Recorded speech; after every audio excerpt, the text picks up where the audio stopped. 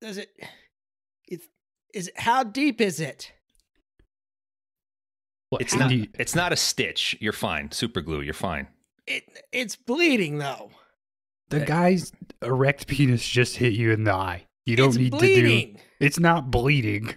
It's like wet. You bleed too easy. Number one. Number two. I would be more bothered that a dude's erect penis hit my face. I've been drinking all day. It's Kron, get it. I'm not touching you, dude. Yeah, a penis has touched that face. Hold up the lid. I I'm think not it's touching swelling it. up. I think it's swelling up. There's no way. Oh my god, I'm like the Hunchback of Paris or something. I told you when we got in there, you just got to start punching him right in the dick, dude. I didn't swing. Somebody tripped me and. Kron, I don't think your eye is as black as you think it is. So give Dan the steak. And this is my steak from home. Not giving it away. You can still bring have a steak it. in You here? can have it back. Because it's steak day for me, dude. You're taking keto way too serious. I'm only doing steaks. And you are supposed to cook them, by the way. No, you're You're not. allowed to cook them on keto. Fucking Liver King, dude. I think there's some weird ooze coming out of here or We're something. eating raw now, baby. Okay. Fuck. Did you call the cops? I don't call the cops, no. Well, there's a fucking cop car outside, and a cop is walking Well, through one the of door. the fucking porn shit. guys probably did. Okay. Be fucking cool. Here he comes.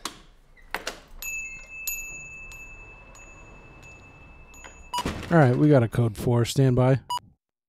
All right, what seems to be going on here? I got a call about some kind of a fracas here to a rental shop. Well, hello to you too, sir. Jesus Do I need to Christ. stand up? I'm sitting in a chair. Do I need to stand up?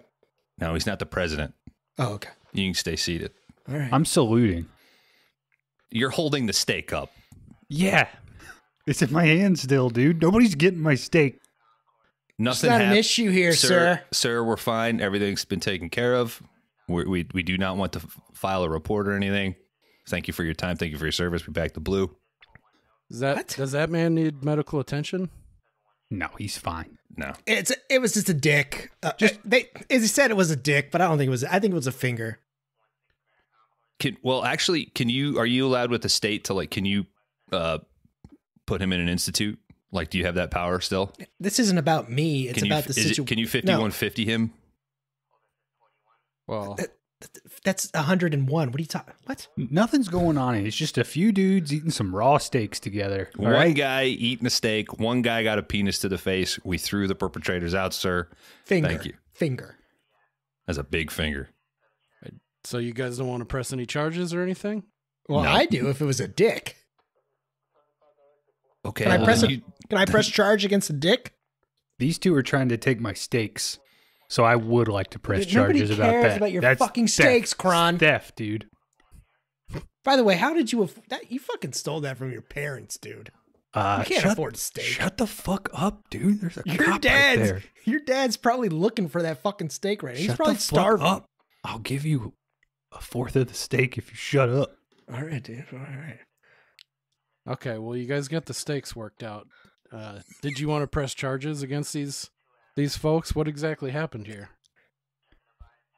I just came in swinging. Somebody tripped me and in the eye. Dan, you went in second. Kron, you were in there first. What happened? I just started punching dudes in the dick. You said a guy was arguing back there, and I went in and punched him in the dick. They broke in though. No, they're normal. No, they're normal guys. Yeah, they came in their entrance. Door's unlocked, man. Yeah.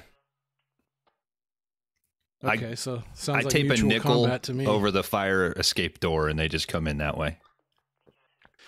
I can't sign anything, okay? I'm just putting that up front, sir. Noted. Well, he just puts he can't read. He can mark an X. I can read. I can read. We shouldn't press charges though, right? Because those guys are that's 90% of the business we do here. Yeah. You got a K9 in there? I think the problem is that Dan's bleeding. I think it's like a ooze or something. I don't know what it is. But Yeah, I'm just, you might want to get that checked out, son. who called the cops though? I don't know. I don't need an ambulance, sir. Don't call an ambulance. So I'm guessing that maybe, fucking bill. Kron, you might have fucked up one of their balls or something. Like if they called the cops. Well, I hit him pretty hard, dude. We might want to preemptively press charges. They were all hard. And if you felt that through your brass knuckles, that's impressive. I think we're okay, sir. I think we've wasted your time enough. We've worked out the stakes. I'm going to let Dan go home. Hey, sir, just wanted to say, I think the big wall, a couple blocks down, arms running. Just saying. I want to look into that. Little kid arms, not like guns. Like they got a bunch of like kid parts. Human trafficking. That seems to be like a big thing lately. I don't. Oh boy. Yeah. Yeah. Check that out. Yeah, go shut that down. They ship the kids in parts and then put them together at the destination. It's like pretty lucrative. And they make them walk around with bolts in their necks for some reason. They got little kid Frankensteins over there, dude. Now he's not gonna shut the fuck. He's not gonna fucking. Jesus Christ! What did I walk Up, into? Dan. All right. A cop is definitely going to investigate little kid Frankenstein's walking around at a video rental store, dude. He probably thinks we're high as fuck right now. I am high as fuck right now. Shut the fuck up. This cop's been eyeing the puppet section ever since he got in here. Sir, if you do a rental, we'll give you a free Kit Kat. You guys have anything by a gentleman named Girth Brooks back there in that corner with the red cover on the door? When the lightning strikes, by all means, sir. I see you like to rodeo, sir. Go ahead. This week on 5 Day Rentals, we're going to the Roadhouse.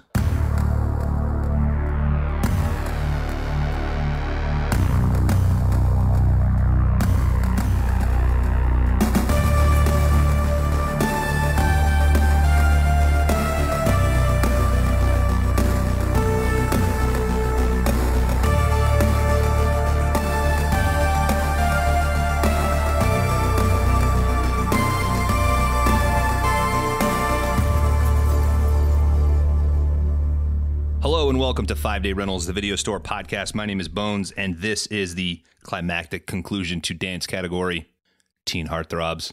And I am here to set balance to the force. Dan, you brought us John Travolta's, well, more importantly, Fred Durst, the fanatic. Cron Howard, you brought us Jamie Lee Curtis and another big rig with Road Games. And I'm taking us to 1989's Roadhouse. It's about time this fucking thing was on the show. But we're not doing it alone. From Waxing the Porpoise, G-Baby, what's up? Yo, how's it going, guys? Appreciate you guys having me on. Thanks for being here. I'm no longer waiting to introduce Cron and Dan because they always take a good 30 seconds after I introduce them to come up with some witty retort. So people know they're here. Just say hi. I quit. Dan quit. Cool. G-Baby, Waxing the Porpoise. What's going on over there? Oh, it's just another middle-aged white dude wanting to talk about movies. Yeah, it's me and my good buddy Steve started a couple years ago. We had the idea kicking around to just review movies because he's really a film neophyte, and I'm a big movie buff, so I thought that would kind of be a fun juxtaposition and make him watch all the shit I thought he'd been missing out on all these years. And then occasionally we'll kind of sprinkle in off topic. We'll do a little potpourri, as it were, with like kind of my conspiracy side. We kind of look into like unexplained stuff or true crime, or I mean, we've even had some fun episodes with just people we know that have wild stories that we thought would be cool to talk about. So it's kind of a hodgepodge, but primarily we just review movies, trying to like deep cuts like what you guys do. I mean, like some of your back catalog puts us to shame. I'm like, fuck, dude, these guys are really mining for gold here, but just stuff that hasn't been covered to death, you know. I know that's one hell of an elevator pitch, but if any of that does anything for you, check us out on the internets, wherever. That was a solid pitch, dude. Anytime I guest on a show, it's like I have 2 hours to prepare for this and I fuck it up. So what's the current hit rate with Steve? What's your percentage meter at? I can't remember what it was. I think it dipped a little bit. I think we're hovering around the 87% approval rate mark, which that's still pretty high. That's good. I'm pretty That's pleased nice. with. Yeah. Okay. Well, I didn't think it would be that high, to be honest. So yeah, it's a win. I will never invite myself on a show, but I believe in the Manhunter episode, he has never seen Last Action Hero. Yep. And if you need somebody to come to bat, Word. if we don't walk away with, another percentage point, I think the problem is with Steve. I think that's a sleeper Steve hit. Honestly, I think he will dig that. I mean, we got the Arnold factor going for us on that one, but yeah. What was the miss that hurt you the most? probably Blade Runner, but I should have seen it coming. I just thought I hoped against hope on it, but yeah, he fucking. But the thing about that one that really drove me nuts was his obsession with fucking the amount of rain that was going on in 2019 LA. I'm like, it's a dystopian future, man. That's your fucking issue. Like, come on. But yeah, that one kind of cut me deep. But fully synthetic androids, totally fine with. Raining, bullshit. It's got to stop at some point. Can't rain all the time. Has he seen? Hey, you're not far off, Steve. Has he seen 2049? Do you know? I don't think he has yet, but I Better Blade Runner. I think he would like that more. I'm in the camp that I prefer 2049. I saw it. I mean, I'm a purist, but I saw 2049 in the theater, and it was a fucking experience. So I won't come out and say it, but I liked watching it more for sure. Right on. It's a hell of a fucking film. That Villeneuve's fucking. I've kind of come on to him in the last couple of years, and I really fucking dig his shit. Like, we covered Prisoners, and I still have yet to see Incendies, which I hear is a fucking real ball blaster. So yeah, I really dig Villeneuve. Enemy fucked me up for about a week. Dude, that's another weird one I haven't seen either. I've been meaning to. It looks good. Yeah. You get out of watching Looper, and then 2 or 3 days later you watch Enemy. Fucks you up. Off pod joke. Well, G-Baby, thanks for coming on, man. You've been a good supporter of the show ever since you found us. I think we got a mutual friend in Mount Molehill. Yep. Hey, Chris. No offense to you, but putting us all to shame. Son of a bitch. Yeah. Hey, Waxing the Porpoise gives me entertainment every week. I'll say that. I like listening to it. I think you're doing a great job. Appreciate it. So thanks, G-Baby. You're welcome back anytime on 5 Day Rentals. And have you gotten an actual hard bottom wastebasket? Are you still rocking that wire? I still got the wire mesh, but it's lined. So okay, smart. Now. Throw a Target bag in there, buddy. Yeah, we learn and we get better. My Malort days are over, so I think I should be in the clear. The only other thing that does that to me is tequila, and I swore off that demon long ago. Everybody should, I think. I'm back on it. Really? Oh yeah, you were doing tequila the other night. Fuck. Last time I did tequila, I rolled a fucking bowling ball through my cul-de-sac. And then my wife's sister ran out of nowhere, like full speed. And I was like, holy shit, I never seen her run. Did you get a strike at least? Yeah, There's no pins, bro. And then I fell down. It was a rocking chair. I tried to hold the back. It was bad. Should have lined up some trash cans. Mm-hmm. Wendy's chicken nuggets saved my fucking life that next day. We got it. She went to Wendy's and they gave her an extra like 4-piece, and she set it on the guy was downstairs. Nobody even came to check on me and my family. I was like, I could be dead down here. And she just laid it on the table and was like, here, we got an extra. If you can eat it, I don't think you can. I was like, I forget. And then about 1 o'clock, it was like, and then you just feel life like come back into you. I was like, oh my God, thank you. Fucking Evanescence started banging, bringing it alive. But yeah, that's the last time I did tequila, and I ain't touched that shit since, bro. Ugh. Yeah, it's brutal. Bowling league will fuck you up. It's moderation, you guys man. had the pleasure of enjoying Malort before? Familiar? I've never tried it. I mean, I'm aware of what it is and its reputation, but I've never. They sell it out here, and I see it, and I'm like, nah, I don't think so. It's pretty brutal. I mean, it tastes really bad, right? Yeah. It tastes like, it tastes like driftwood and fucking like death. I don't know, man. It seems like the appeal is like, try this terrible drink. Yeah, I think that's what it's kind of like. It's just stunt. It's a stunt booze, I think, really. Just to try to just throw your shit on the table against someone, you know, like who can endure. Are we the Malort of movie podcasts? Yeah. It might not be a bad title, though. You know, I like Malort for the chip on its shoulder it has. So if we're looking at it through that lens, then I say yes. You think we have a chip on our shoulder? Because we got two. In a good way. All right. We got to get into Roadhouse. Dan, last year was your first time watching. February of last year was the first time that I watched Roadhouse. Yes. Did you give a rewatch this week? I gave 2. Badass. 2 rewatches. Kron, you watched this probably in pieces 50 times across TBS growing up. Yeah, I will say, I mean, I know I watched this within the last 2 or 3 years all the way through, but before that, it probably was like a 30-minute chunk here. But then it'd be on the next day, so I could pick up another hour then, you know? Yeah. But it's so much better with the boobs, right?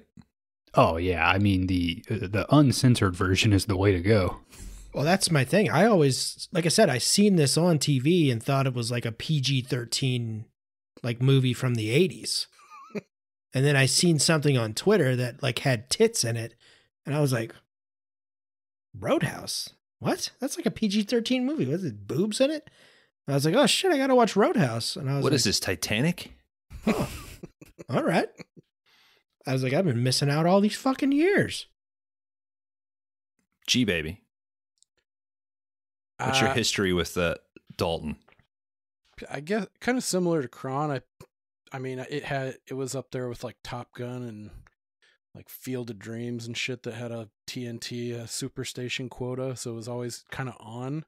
And I've seen it probably a handful of times, like in my adult life, but I don't think I ever.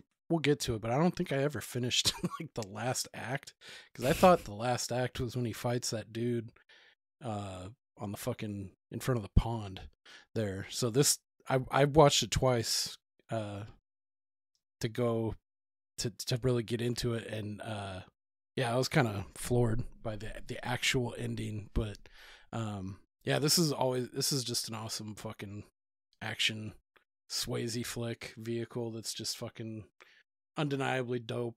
I'm super stoked to talk about it for sure. Hell yeah.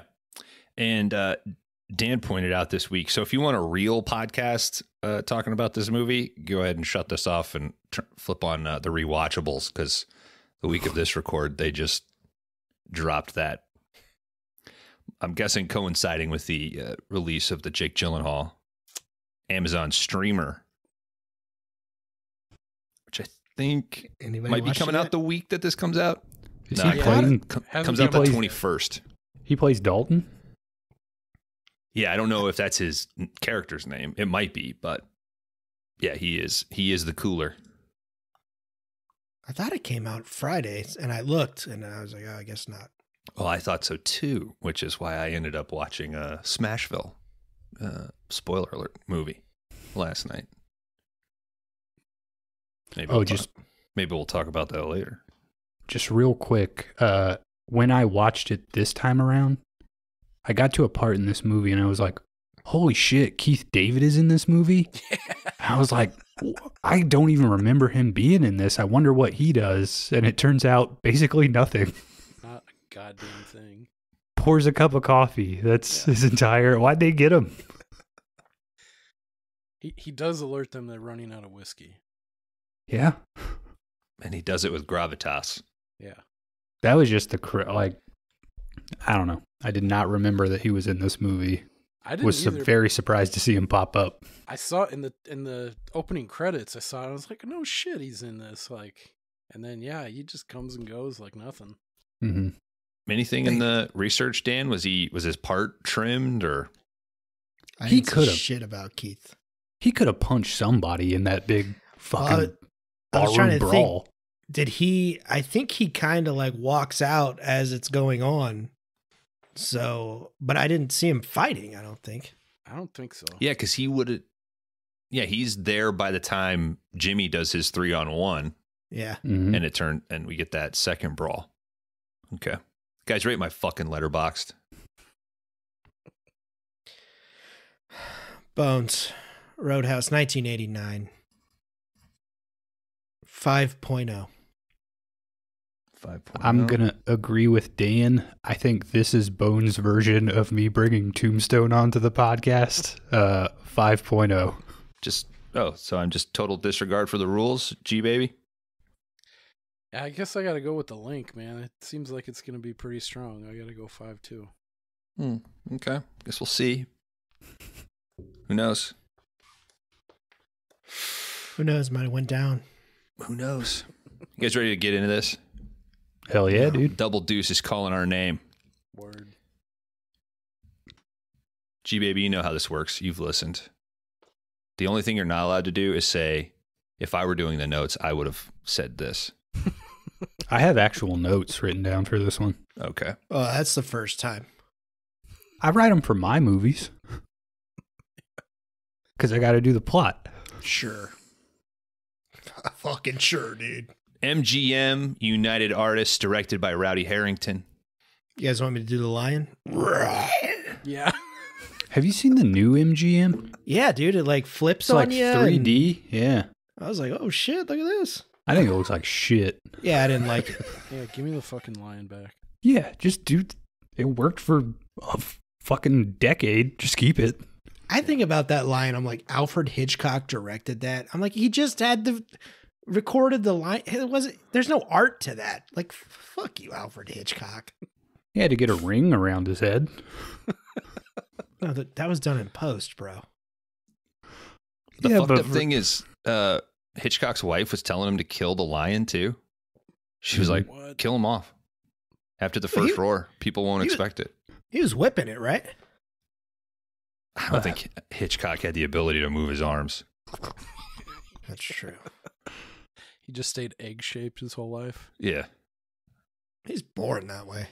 I think his hands literally came out of his like ribs. I don't know if he had shoulders and elbows. I think he was a penguin. Yeah. He'd be the ultimate penguin. You know what I'm going to do next? I'm going to show the toilet. I'm going to show the WC. X-rated. G baby, I'm going to pimp your bad influence episode, because in that discussion you guys were talking about one of my favorites, and I forgot his name. Jesus fucking Christ. Tip of my tongue.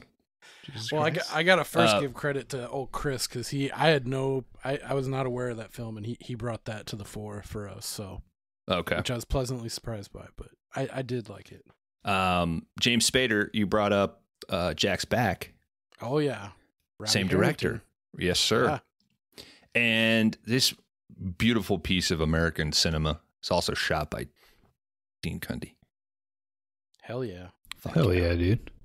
We open up. There's a dinosaur movie that he did later on. Little movie called Jurassic Park.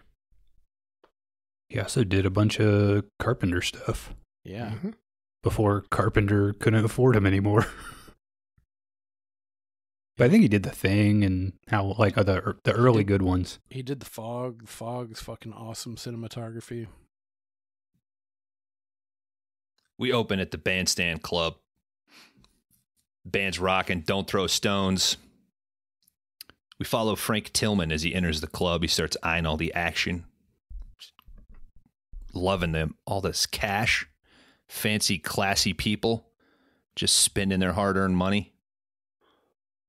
He spots our star, Patrick Swayze. Swayze's getting pulled into an altercation between two hotshots and some bouncers.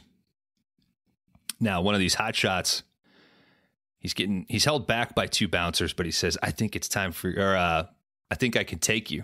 I've always wanted to try you. Dalton says, outside.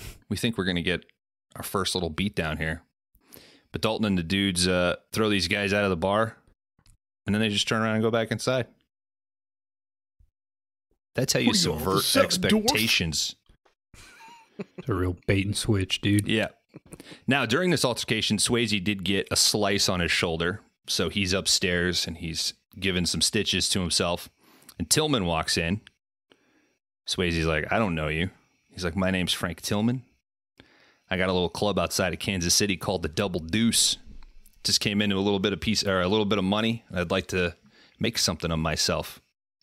You guys think it would have been cooler if he would have did the like gunpowder, like light it on fire to... He saves that for Black Dog, dude.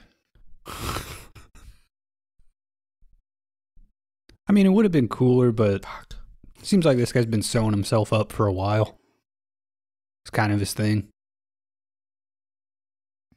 Could you guys ever sew yourselves up? I could do it. I would try. Oh, I'm going to cut you next week.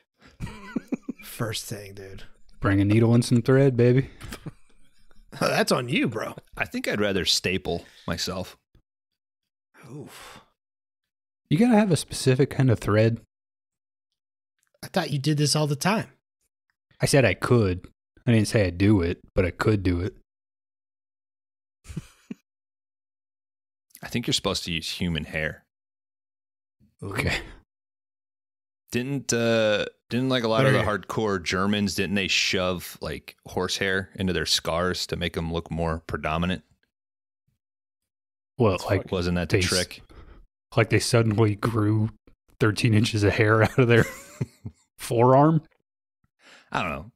Look that shit up one time. I think that's probably some random Instagram feed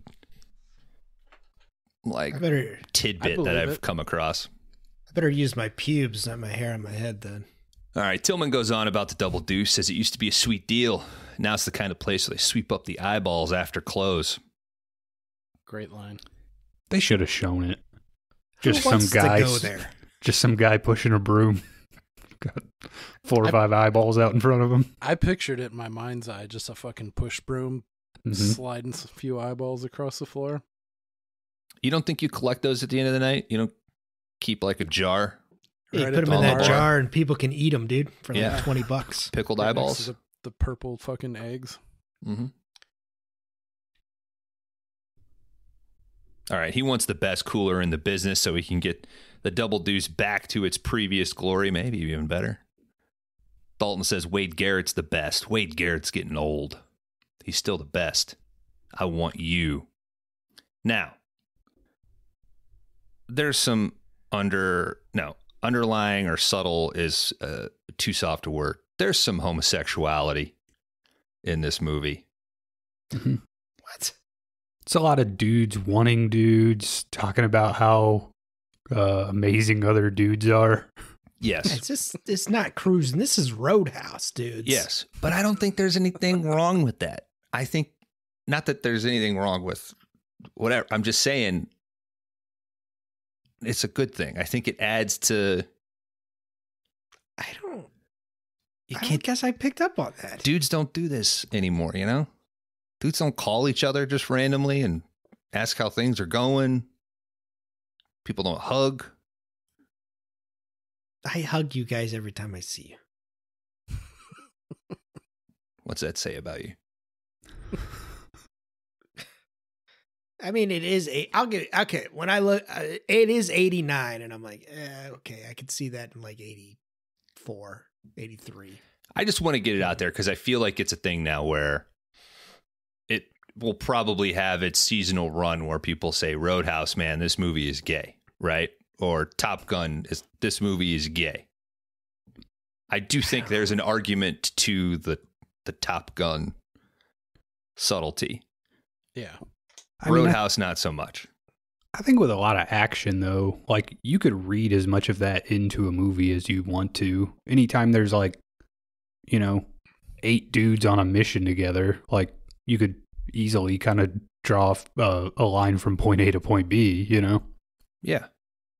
Yeah. Some's a little bit more overt than others, but yeah. I mean, you could say that about Navy SEALs or a lot of shit.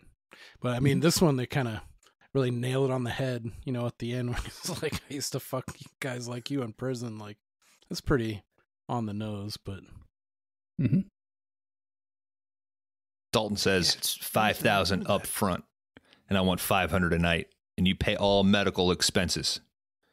He's going to run the show, and when the job is done, he leaves. Frank pulls out. I added it up, and this guy's like, depending on how many days he takes off, he's pulling down like 130, 150 a year. Dude, that's crazy. I did the same fucking thing because I'm an idiot, and I was like, all right, $5,000 up front, blah blah blah, and then so I got it down to back of the napkin math, $62.50 an hour in 1989 is fucking balling. So that comes out to $72,000 roughly, which is like $183,000 in today's money. I was also betting on 8 days of work a month, weekends. So if he's working more, he's fucking making some fucking cheese. I just did like 500 times. I think I took a month off, but I had him working like 7 days a week. So yeah, okay. If it's weekends only, then it would be, substantially less. I'm glad I wasn't the only one that felt the need to do that. That's awesome. I think we had a segment when we do first the math. Started called we did the math or something. Yeah. That's a good one. I like that. Maybe I had him working 5 days a week. I'm not sure. I did some adjustments, but I definitely had him working more than 2 nights a week. Well, Thursday night's ladies' night. I think you got to throw Thursday in there. I think you could split the difference and do 3. Yeah, he's working Thursday, Friday, Saturdays. But the big thing, he's probably making like 90 to 110 then. But medical expenses is the thing now that I'm like, oh, that's fucking incredible. Yeah, especially for how much this fucker's getting hurt. Yeah. All right, Frank lets him know that he's got a plane ticket ready for him, and Dalton says, I don't fly. Too dangerous. Dalton tells Oscar, his now previous employer, that he's moving on. This guy's fucking pissed. And right before Frank leaves, he says, I thought you'd be bigger. We see Dalton give away his... So this is just a world, like, there are sci-fi things where it's a dystopian world that's just slightly different. Like everybody, the only thing that matters is what your score is on the Bengal app or some shit. Like this is basically a dystopian where everybody knows who bouncers are. I was thinking that later when he hits up Sam Elliott. And he's like, you ever heard of this guy? It's like, why would he know of that guy? But it does make it seem like there's this world of connected bouncers. Like, yeah, he's the best. And like, he's like, I want you. Like, I was thinking that like this is even the like bar patrons are like, I want to fight Dalton. I know who Dalton is. In research, it says that this movie changed the way bars did things. Like, because they seen this movie and they were like, oh shit, like maybe we need a team of security, basically. Dude, that's funny because like I said, I'm from Chico originally, which is a big party school, and I had quite a few buddies that were bouncers at one time or another. Without fail, all of them. I mean, it's not hard to see, but this is all their favorite movie, like hands down. Every one of them. It's almost like it's a ritual. Like they fucking sit you down like Clockwork Orange style, make you fucking watch it or something. But yeah, I could totally see, like, I mean, some of the tenets that he's laying down are pretty sound. Yeah, and I mean, this is, before the internet, so I don't think it's that crazy to believe that there's a myth around some people that sort of gets spread. One bouncer used to work in this state, now he works at this state, and he's just shooting the shit. He's like, I heard this one time that there was this guy who fucking ripped the guy's throat out. Yeah, I guess, but I mean, I couldn't name you a bouncer right now.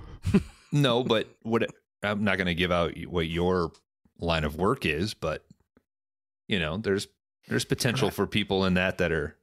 He's a bouncer. Yeah. Mm-hmm. Yeah. And I'll punch dudes in the dick. I'll punch you right in the boner, dude. How Do many not fuck with me. How many bouncers have you seen in life, though? Well, I feel like I a haven't door seen guy. that many. They're incognito, man. But that's a door guy. That's not like, I don't know. We're also not the type to go to these types of places.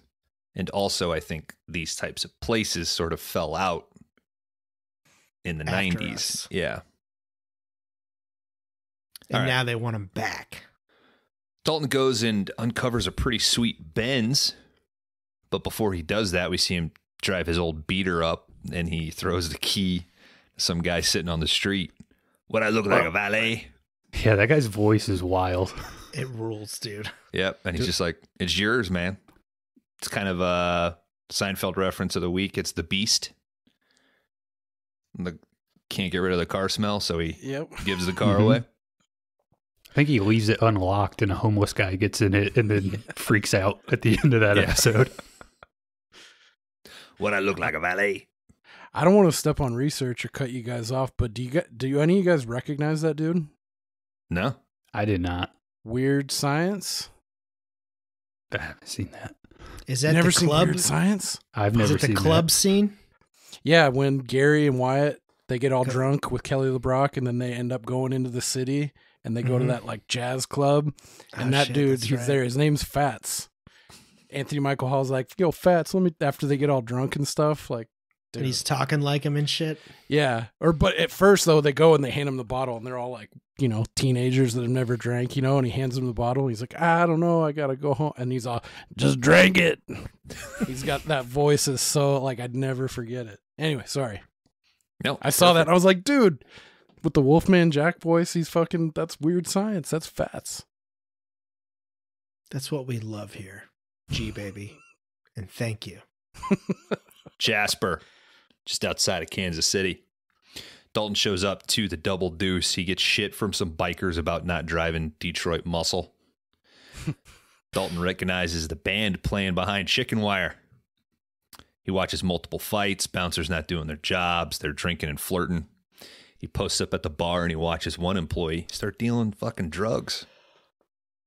See this blonde lady. She orders a drink from the bar, takes in the sight that is Dalton. Some townie is pretty drunk at the bar, hits on the chick, asks if they can get nipple to nipple. She says, I can do that alone. Does she mean she can push her nipples Of together? course we were going to ask about this. Yes. Duh. That's what I thought. How else is she doing it? Yeah, They didn't there's look- no other way. They didn't look that saggy to be able to do that. Well, unless she's got the elusive third nipple somewhere. Yeah. Could Just be. chicken wings it over. Yeah, because if they're enhanced, sometimes those things point out a little pigeon toed. You guys think they're enhanced? I think a lot of the ladies in this movie Yeah.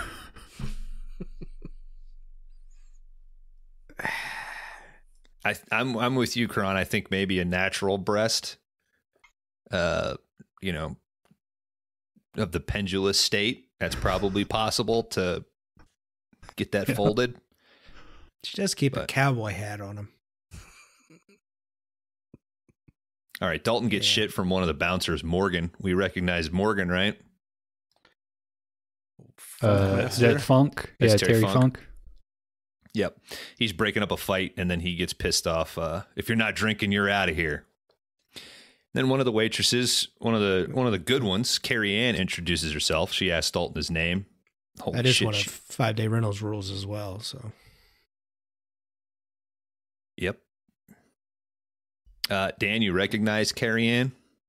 She may be coming up. Carrie Ann Conway, yes.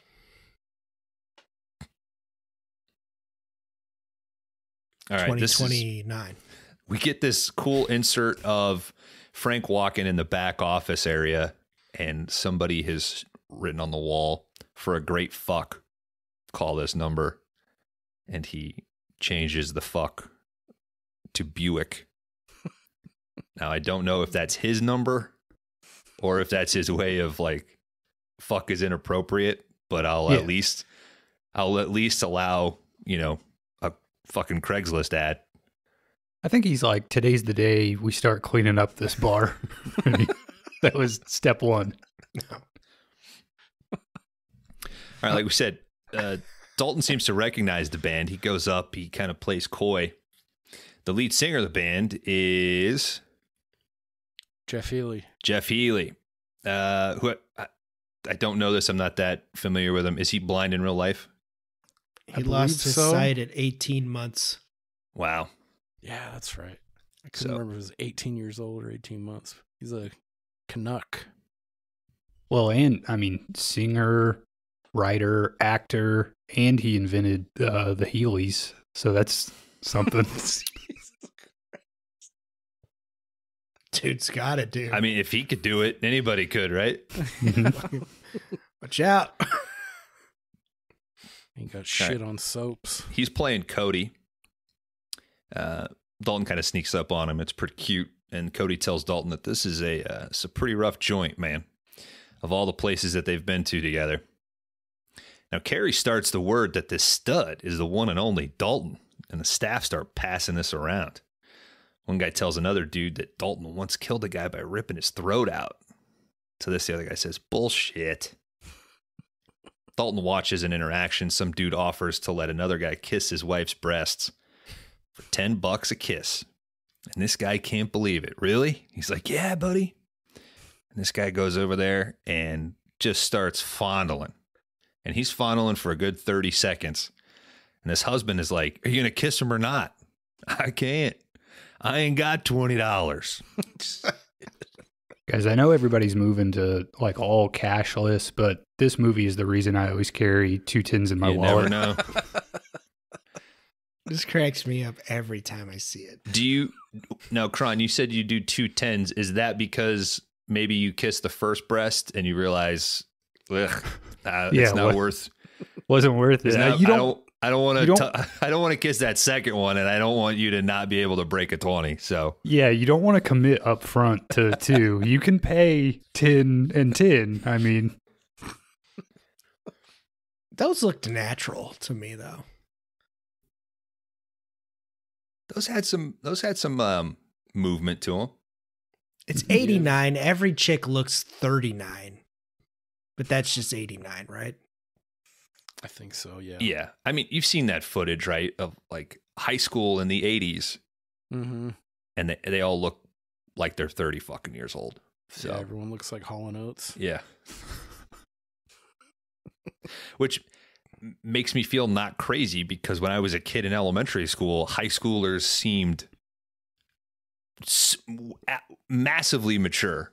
Mm-hmm. You see high schoolers now, you're like, hey, what are you, elementary 12? school? Yeah.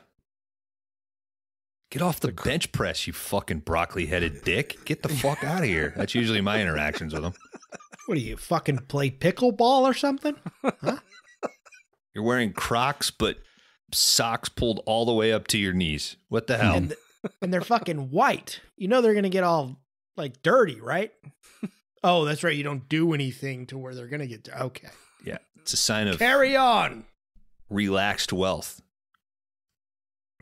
Kids these days. Generation of Brewster's Millions, dude. And God, preach it, Kron. That little thin string book bag thing probably has got like a pair of Yeezys in them. Yep. you know, because you don't want those to get dirty. Yeah, just a little nylon pouch behind it. They're buying shit to put in their shoes so they won't get creased. I'm like, what? I mean, the price of shoes is ridiculous, so. Get off my lawn. Maybe I care. Maybe I do care about that. I don't know. Yeah. Fuck those kids. They're never going to the Double Deuce. Michael Jordan was right. All right. So this fucking old man joke. Okay. And at this point, if you don't realize, like, oh, this movie's a comedy. This is, as much as this thing is going to be an action flick, this is a comedy. Every other scene documentary. I wish. I wish. But this interaction causes a brawl. Pretty much everybody but Dalton gets involved. Place gets fucking trashed. Frank finally calls Dalton up to his office. We cut to after that. The staff are nursing their wounds. They're cleaning up the joint. I'm going to echo what these other two said. I would have liked to have seen an eyeball being swept up. Deliver on your promise, please. Yeah, probably knocked a half star off this movie for me. So Dalton, he's leaving. Morgan calls Dalton out. You going to help us out or not? I heard you had balls big enough to come in a dump truck, but you don't look like that much to me. Opinions vary. Well, and also, I mean, any guy could come into a dump truck. It's just a matter of he's not going to fill it up, but My note was Kron will take this one. Not from the I don't think every dude could do it from the street. Oh, not at 39, Bones, no. no, you're like standing on a second floor, hanging out of a window. Okay. The truck is backed up to the building. But I think that's what Morgan was implying, that Dalton's balls were like big enough to generate enough of a rope Oh, okay. to arc into that thing. I'll try it like 19, but yeah, that's probably it. I was shooting ropes at 19, but Sticking them against the wall. All right. The next day, Dalton picks up a pre-owned V8, and then he goes to a junkyard, buys a stash of extra tires. I get that the joke is kind of like he's buying this piece of shit car, but the car is cool, and it's a V8, and it's like, I'm sure he bought it for like a $200 or something. I mean, I think it was a couple grand. Okay. I feel like now, though, on the windshield. It would be like, oh, here's your Hyundai or some shit. You know, it's like the cars that you could get that are like beaters back then are so much cooler. Oh, yeah. I actually looked up that car. It was the 65 Buick Riviera, and that was the only year they did that when he's all, does that work? In the clamshell headlights? And he's like, sure do. And he fucking does them. I was like, dude, those are fucking slick, man. Like, bring that shit back. I think that car, Jay Leno and Bill Burr do a thing where they're checking out the Riviera, which is pretty dope. But I used to like the fucking the 71, 72, I think 73, the boat tail. That's what the Riviera is famous for. I don't know. That's it. Kind of when the Chevelle body style changed from boxy to like early 70s, more sleek and like really muscle car looking. They all kind of mimic that, like the Skylark, the Chevelle, Nova.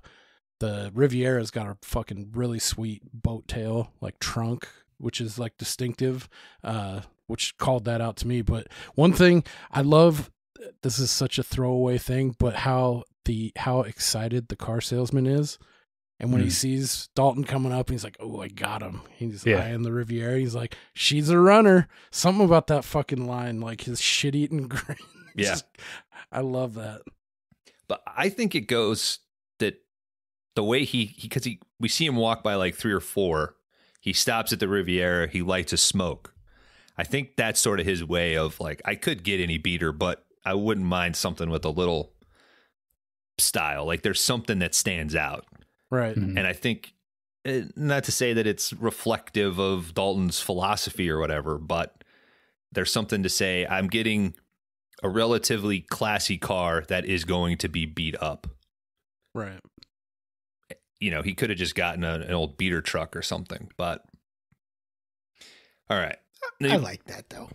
Yeah. Yeah. And I think him going to buy the tires because you're going, what the fuck is this about? But it pays off wonderfully throughout the movie. My wife seen an old Mountaineer the other day, and she's like, God damn, that he needs to take that to the junkyard. And I'm like, that's a fucking V8. That dude's holding on to that shit. And it was just like gone. I was like, yeah, it's probably like a 96, but it's running better than this, baby. Old Mercury Mountaineer. Yeah. I mean, the thing is a V8, but you got enough room under that hood that Hogan's arms could get in there and work on it, you know?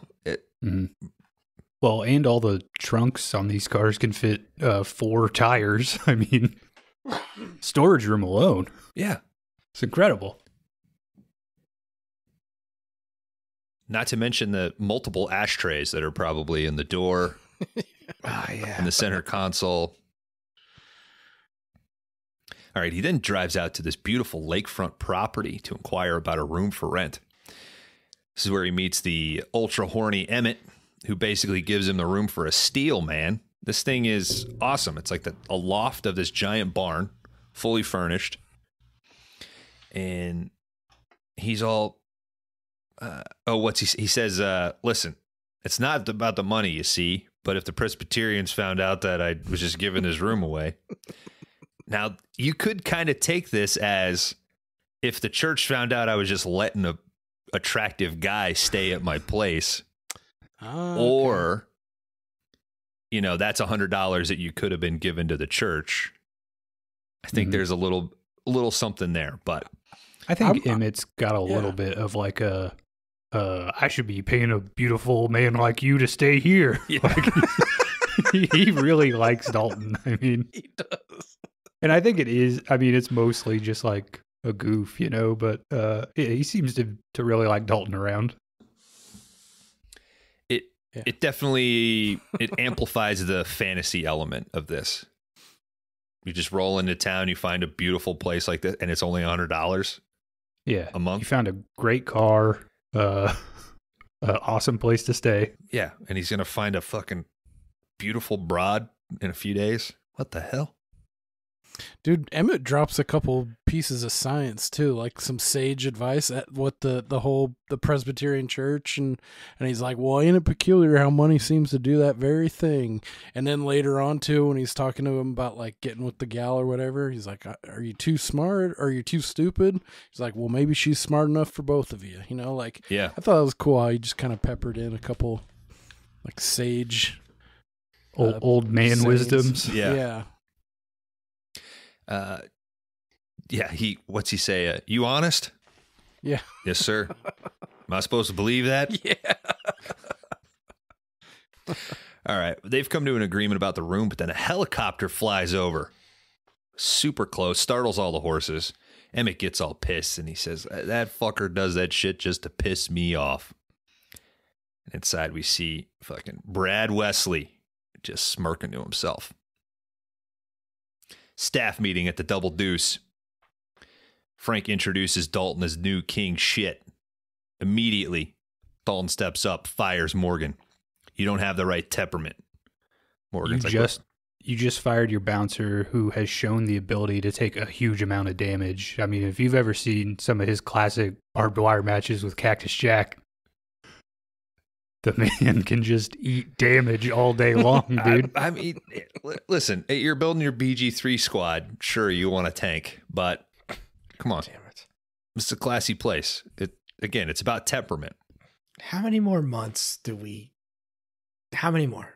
Or is it until GTA 6 comes out? I will tell you this. I've completed my third playthrough of BG3, and I am taking a short break. So we got to endure more. We'll see. We'll see. What are you playing? What are you playing in the meantime? Nothing. Wow. Masturbation? I'm prepping for Smashville. No, I'm trying to come in a dump truck. I'm saving it up.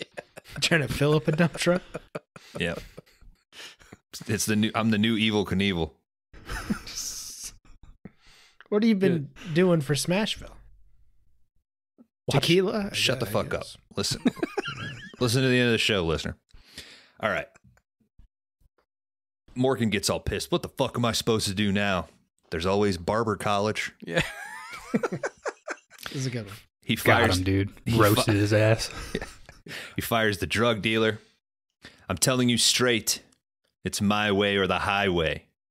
That chick just gets up and leaves too. She's like, "Yeah, all right. Like, I sell drugs, so Yeah, what?" You got me. Well, she See doesn't you want later. him. She doesn't want Dalton to rip on her hair.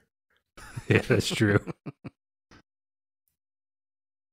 Everybody seems to be on board, and it is time for this class, or it's time to class this place up, and they're going to do it with 3 simple rules. Number 1, never underestimate your opponent. Expect the unexpected.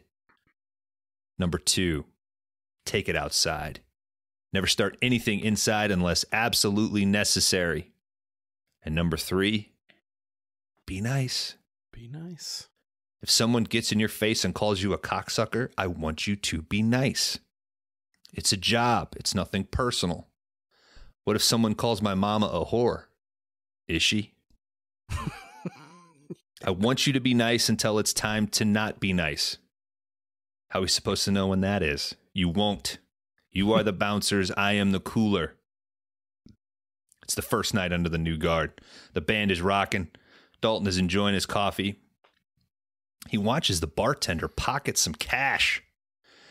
He tells one of the bouncers to intervene when a chick gets up on a table and starts dancing. One of these patrons pulls a knife on the bouncer and Dalton intervenes. He disarms the dude and smashes his head into a table. Everybody is fucking impressed. It's just a little murmur through them. Who is that guy? Who's that guy? Yeah. Cody over the PA. The name is Dalton. Oof. I think the bartender is the lead singer of the famous punk band X. Yep. John Doe. Yeah. Yeah. He's so fucking good in a scene later on.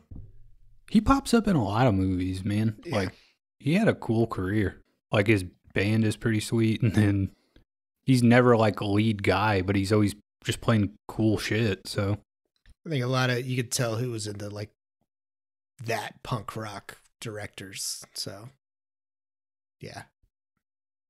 One of the other bouncers, Steve, he's hitting some chick from behind in the fucking stock room.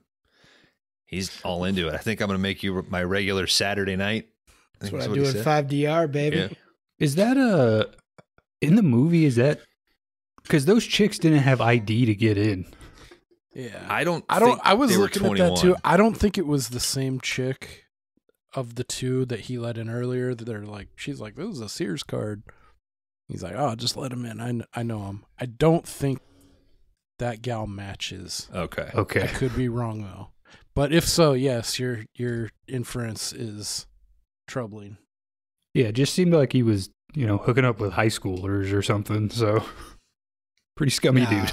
Yeah. I think that girl has experience doing that because the way she like lifts her top up is like, oh, she's been caught before. Like, Yeah. She's like, all right. Some things are instinctual, Dan. yeah. It was like, Dalton comes in and lets him go. What's he say? Like, I'm on my break. I was on my break. We'll stay on it. Stay on it. Lunch break, lady. All right. At the end of the night, Dalton calls out the bartender. He says, I figure he's costing you about $150 a night. Frank actually backs Dalton. He's a little reluctant, but they fire him. Well, it was a good night. Nobody died. It'll get worse before it gets better. Dalton steps outside and finds that his car is fucking trashed. Tires slashed, windows smashed.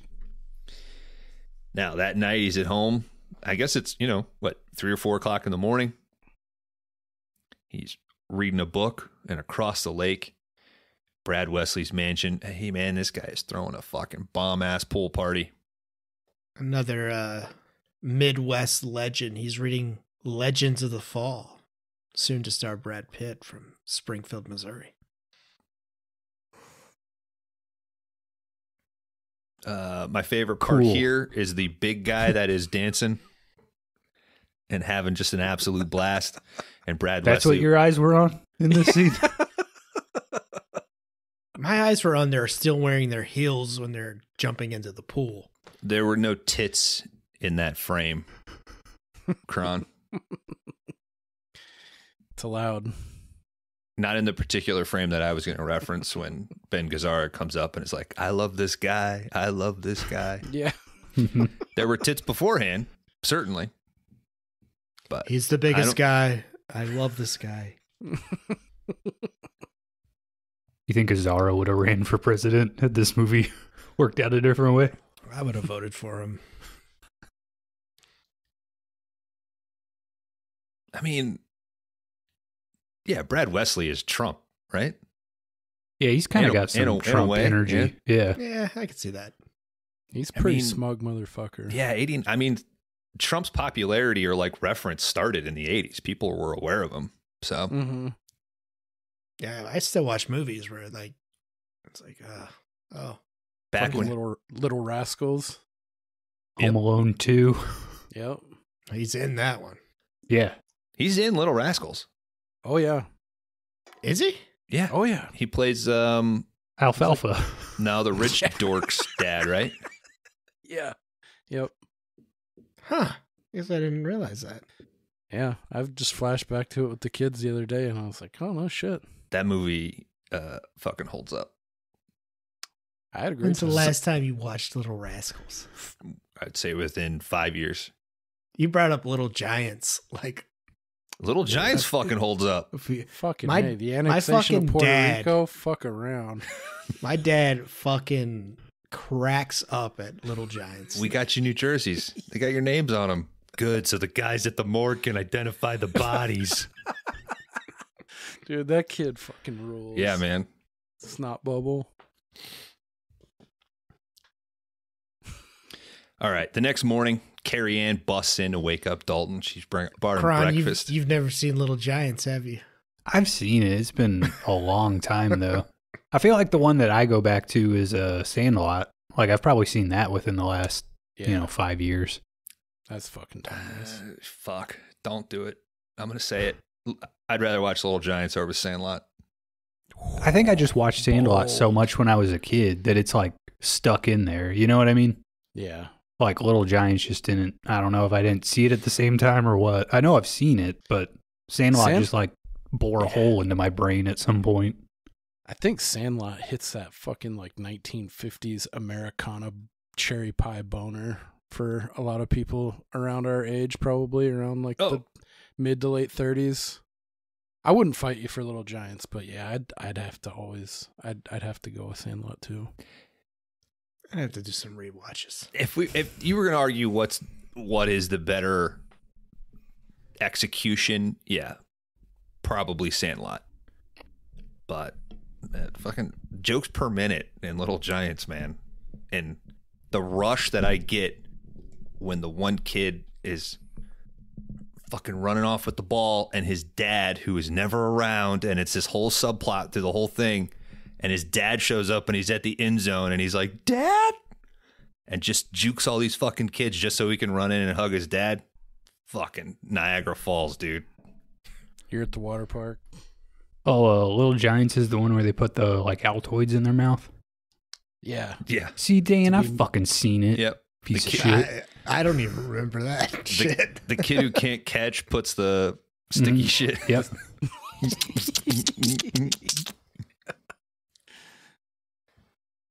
God damn. Fucking. Dan, write down kids sports as a category. One kid gets fucking kicked You in the do it. balls during the field goal, and then the next time they cut to the field goal, he's like terrified. Yeah. Eddie said, "Hike." I heard he did extremely extreme sports.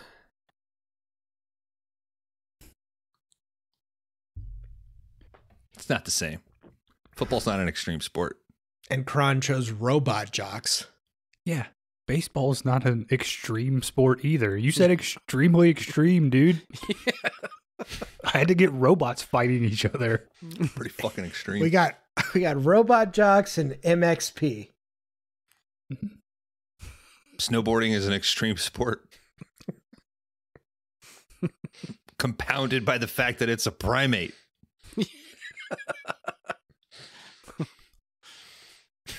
The next morning, Carrie Ann busts in. I'm going.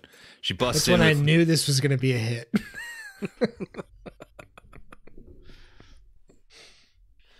She brought Dalton some breakfast, and man, does she sneak a little look at that little Patrick Swayze tush. Who didn't? What I love about this is how obviously upset Dalton is, like bothered. And then at this point of the movie, if you haven't already started the drinking game of drink every time Swayze lights a cigarette,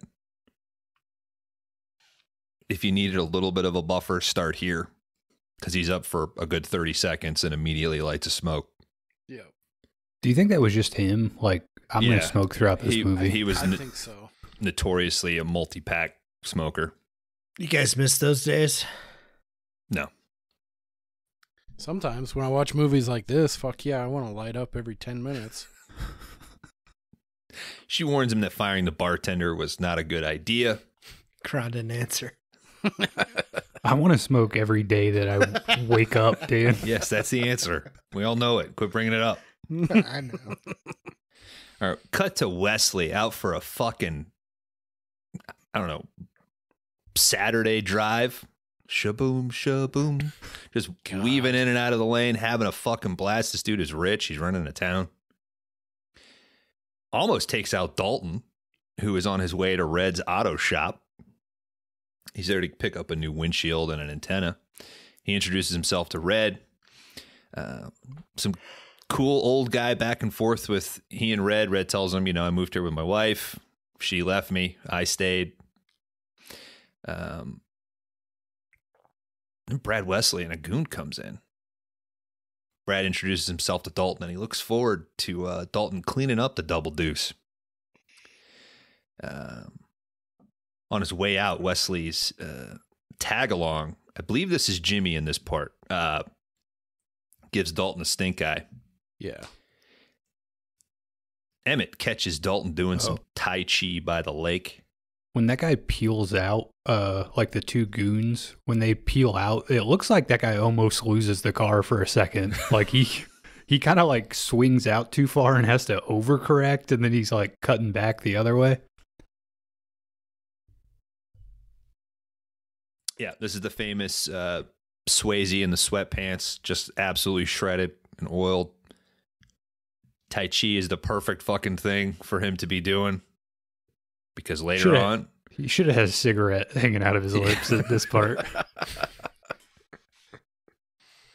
Now, if you catch it, the movie, it's giving it to you, because this part of his training, he's Tai Chi, he's centered, he's balanced. Later on in the movie, we see him training, he's fucking punching shit. Mm-hmm. He is changed. He's turned it on. Across the lake. Go ahead. Wait. Sorry. This part, it struck me this time when he's doing all that Tai Chi shit out front, and the music. Did you guys notice the music? It made me, somebody else just covered this, but Highlander is one of my all-time faves. Didn't it remind you of the music when he's fucking doing like the training montage with Connery? This music, I don't know if you can picture it in your mind's eye or in your ear when he's doing the Tai Chi. I was like, dude, this sounds almost like the exact same when Lambert is doing his training montage with Connery. Okay, I'm glad you brought up the music. Dan, you took us through Highlander. Do you recall? Now I know Queen did music for the score. Was Michael Kamen the composer on that? Because there are parts in Roadhouse that feel like the Die Hard score, and I believe Die Hard and Roadhouse are both Michael Kamen. I could be wrong. I can double check on that. Okay, I don't remember off. But that's an interesting pull, G baby, on the Highlander rip, because I didn't catch that, but particularly later during the Jimmy fight, the music sounds like the intense fight cues of Die Hard.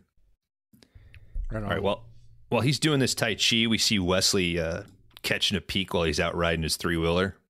That's a definitely dated reference. Those dangerous fucking machines.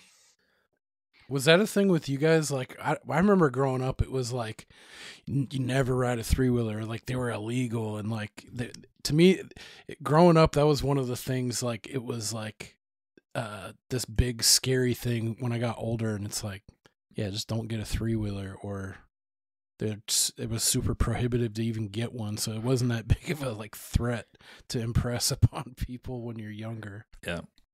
I will tell you, I grew up down the street from a kid who every 6 months had a new machine.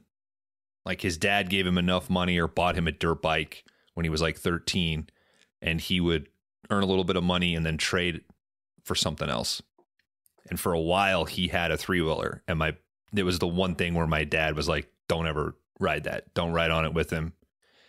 So I think even in the early 2000s, it was like already kind of locked in. This is an outdated thing. And even after that, I think he only had it for a few months. I remember playing on it like in the winter time. And that was about it. I don't remember, like, I don't think I knew anyone that had a 3-wheeler, but I definitely knew a bunch of people that had 4-wheelers, and it would just be like, hey, go take the 4-wheelers. And it'd be like, I don't even know how to drive one. And it's like, that's the fun of a 4-wheeler. You'll figure it out. Yeah. Like, I feel like people would just be like, here, go drive this machinery around for fun.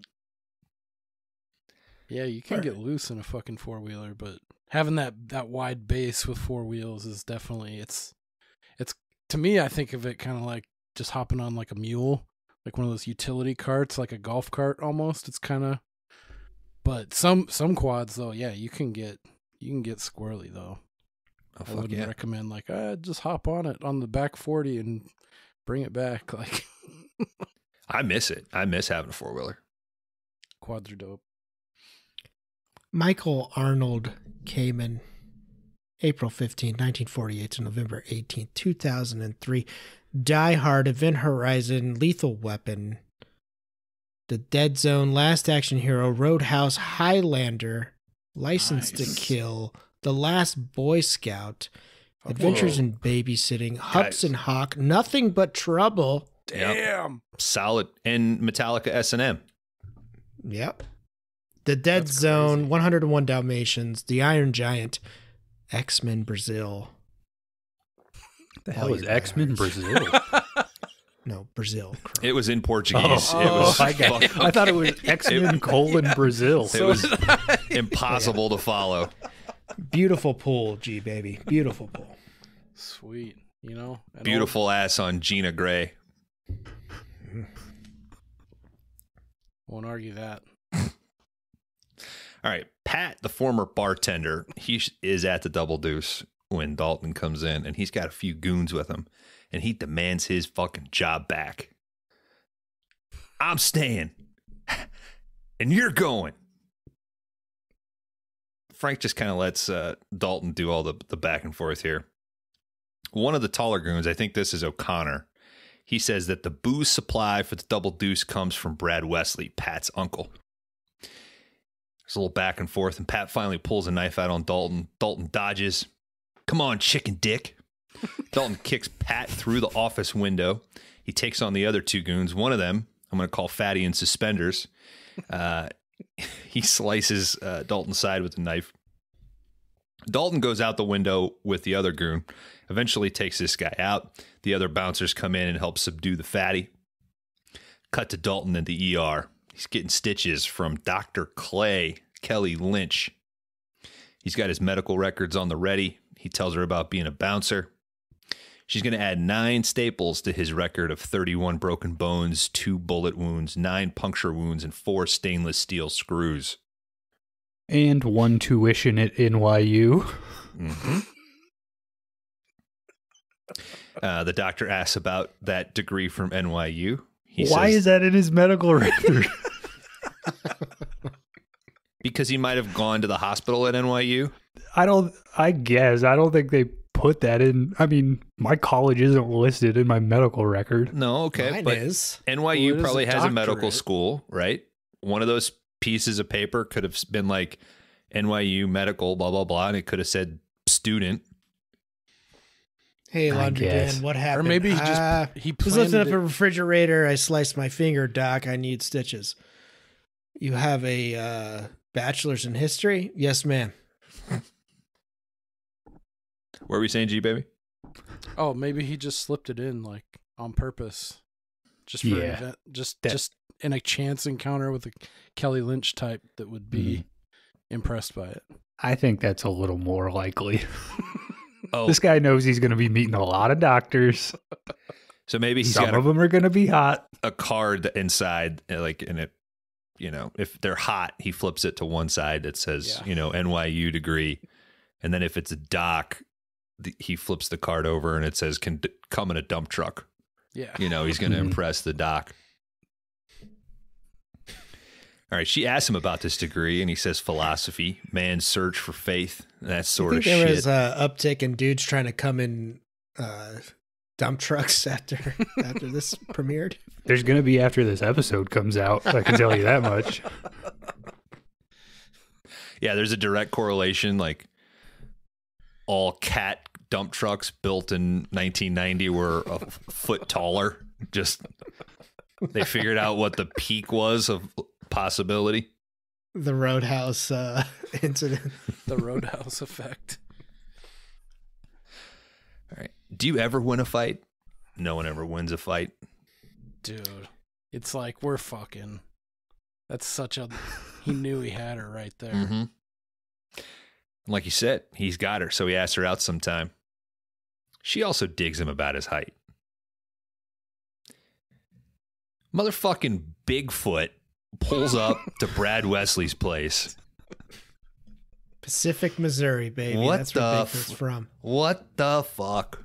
It's a Missouri movie, baby. I know. Bigfoot's got to show up. But I'm saying, if you're not already invested in this movie, how do you get to this and not go, all right, fuck it. Well, this is perfectly understandable for me. I'm like, Yeah. Missouri, Bigfoot, Pacific, Missouri. Okay, yeah, I got it. If you're flipping the channels and you see this fucking truck pull up, you're throwing the remote. Oh, fuck it. I don't know what this is. I'm watching it. That's probably how they got me back in the day. I probably saw a Yeah. monster truck roll up to a guy's mansion and was like, let's see what happens. This is the life I want to live in the future. Yes. What's going on here? All right. There's also a car behind it, but who gives a fuck about the car? It's Bigfoot. Bones, did your dad ever be like, hey, just between you and me, don't ever play on that kid's monster truck? No, he would be like, hey, that kid want to come over? Ask his dad to bring the big truck over. I remember my dad had a 1987 Toyota 4Runner that I eventually bought off of him. Dan remembers this truck. Bulletproof, man. Should have kept it. Should have kept it, but 2005 to 2009 was rough for everybody. Anyway, I had always asked him, like, he had it lifted. I think he only had a 3-inch lift on it. And we would always talk about, like, should we put a bigger lift on it? And he always said, like, your mom couldn't get in it. Like, that would be the problem. It's like, and a guy that was in the Navy with my dad, he had this giant, I want to say it's a GMC, is it Scottsdale? Like, not a Silverado. It was, I want to say it's Scottsdale or something. I fucking love this truck. Yeah, it was, I feel like it was old enough that he had antique plates on it. So he could, Okay. but he had this thing massively lifted and he had a bench in the back, like a step stool that he had to get so his wife could get in. And I always thought that was the coolest shit. Like one of those 3-steppers. Yeah. So when he would, That's awesome. he would open the door, reach around, grab it, and then hop out and then walk around and open it up and she'd hop out. Hell yeah. At my dad's softball games and like just watching them play. And then I'd like look over at that truck, just think, oh man, if I had that truck and Kelly Lynch, my life would be perfect. Catch a line, drive in the dome because you're staring at some guy's truck. worth it. All right. So basically, this is all of the Brad Wesley lackeys that are coming to update on the Dalton situation in this particular beatdown. One of you boys owes me an apology. So they all start. It's like O'Connor and the Fat Man. They're just like, we're sorry, Mr. Wesley. We're sorry. I am so sorry. They're doing their best. And Wesley's like, I believe you, Tinker. That's Fat Man in the suspenders. But not you, O'Connor. You know why you disgust me? He starts beating the shit out of O'Connor. You're a bleeder. You bleed too much. Guy just could be an alcoholic. I mean, his blood's that nobody thin. Nobody would give him a steak. Yeah. Wesley knees his dude in the balls, knocks him out. Get this piece of shit coward out of here. Dalton shows up to Red's just as Wesley's goons are leaving. Inside, he finds that the place is all trashed. Red comes out with a fucking mop bucket. And he admits that, you know what? Wesley's been muscling a take from all the businesses in town. It started as just like the city council, small percentage cleanup thing. And he has just weaseled his way into basically running the town. Cut 2. Sam fucking Elliott working a wet G-string contest. Fuck yeah, dude. He's got to calm down some troops that are getting a little excited. And he gets a call from somebody. It's Dalton. How's it going, mijo? Dalton asks Garrett if he's ever heard of Brad Wesley. Nope, but you in trouble? Nothing more than usual. And Garrett starts going on about, this place I'm working at has a sign above the urinals that says, don't eat the big white mint. But phone call gets cut short because Garrett's got to go stop a fight. Cut back to the Double Deuce. This time, Carrie Ann is up on stage singing with the band. And that blonde from before, the one who can push her nipples together, she comes up to Dalton and she's like, why don't you look me in the eye, Dalton? I'm shy. Would you be shocked if I said, let's go to my place and fuck? Forward. Yeah. I'm taking a half day, boys. This is where Kubrick got the line. For Eyes Wide Shut? Yeah. I didn't know that. Good research, Bones. Jimmy busts in and he pulls Denise away. That's her name, Denise. So that's how I'll refer to her. I mean, she was blonde up until then. Okay. They hadn't said her name yet. She's a woman. She's a character. She's Denise. She has agency. We'll get some depressing news later that you'll want to remember her name by. Fuck. With Denise out of the way, a fleet of Wesley goons comes into the bar. Dalton clocks one of the dudes wearing a knife boot. Oh, I thought it was just like a key item for later in the game because of that beat of light hits it so and then perfectly. The fucking zoom in right to it. Right foot. Gonna need that boot for later. Dude, he's like Neo in the one and shit. Like when he can see the code and shit all the way at the beginning when he's just like, and I like how you see the detective work through his eye. He sees the drug deal and he sees the bar tender slipping money off the till. He notices Morgan's like not cut out for it. He sees the boot, like he's like all seen. Mm-hmm. He clocks. He knows where to stand. Like he finds that post at the bar, which is it's kind of reflective of where he was when we first meet him at the bandstand. That little corner area where you can kind of see the door, you can see the stage. I think is fucking cool. Yeah. All right. Bunch of goons come in, like we said. We see the knife boot, and Dalton sends some of his guys, or he goes with them actually to go to confront these guys, and says that they were closed. They're like, "What the hell's going on in here?" Then people drinking, having a good time, but they drag them outside. The Double Deuce gang, they hold their fucking own. They take these guys out.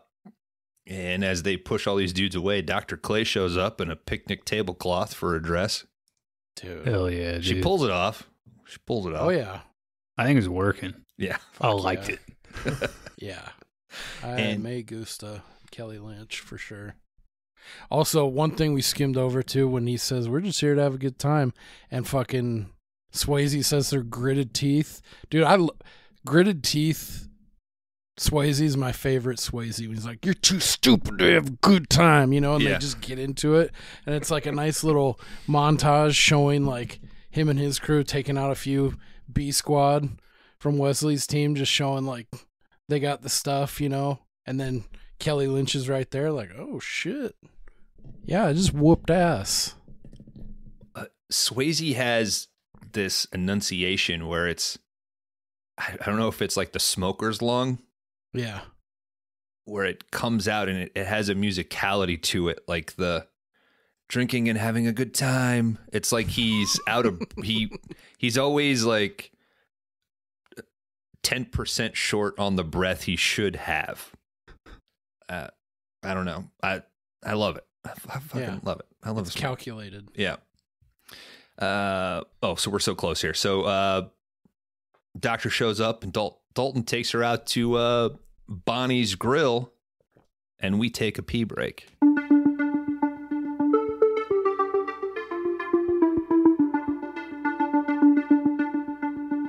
All right, welcome back. Dalton and the Doctor went out for a sweet date at Bonnie's Grill. Sweet thing here where they're sort of going back and forth, and while they're at the bar, there's a old drunkard at the bar that's passed out. Dalton has to kind of catch the guy from falling over. We get a hint of his niceness and his reflexes. Mm-hmm. The guy at the diner's like, shit, I might have to start charging him rent. And goddamn, if Dalton isn't classy, pulls out a bill and says tonight's rent. Lets the guy sleep it off. What a nice guy Dalton is. I mean, 100%. at his core, After their date, the Doctor drops Dalton back off at his car, which now has a stop sign sticking out of it. Cron, you clock that Jeep? Oh, the ladies' Jeep? Mm-hmm. Yeah. The doctor's Jeep? Yeah. It's cool shit, dude. And did you love that whenever we see Dalton in it going forward, he's always driving now? I didn't notice. Alpha, baby. Dude, from afar at the beginning, I was like, is she driving a fucking tracker? And I was like, oh, no, okay. This would have been in that area. Yeah. Like Geo Tracker, late 80s, early 90s.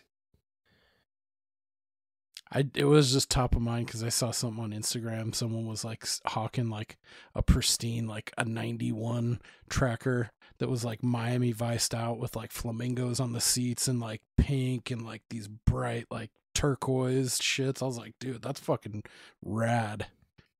I legit have to hit the I'm not interested on the classic Ford pickup. Like,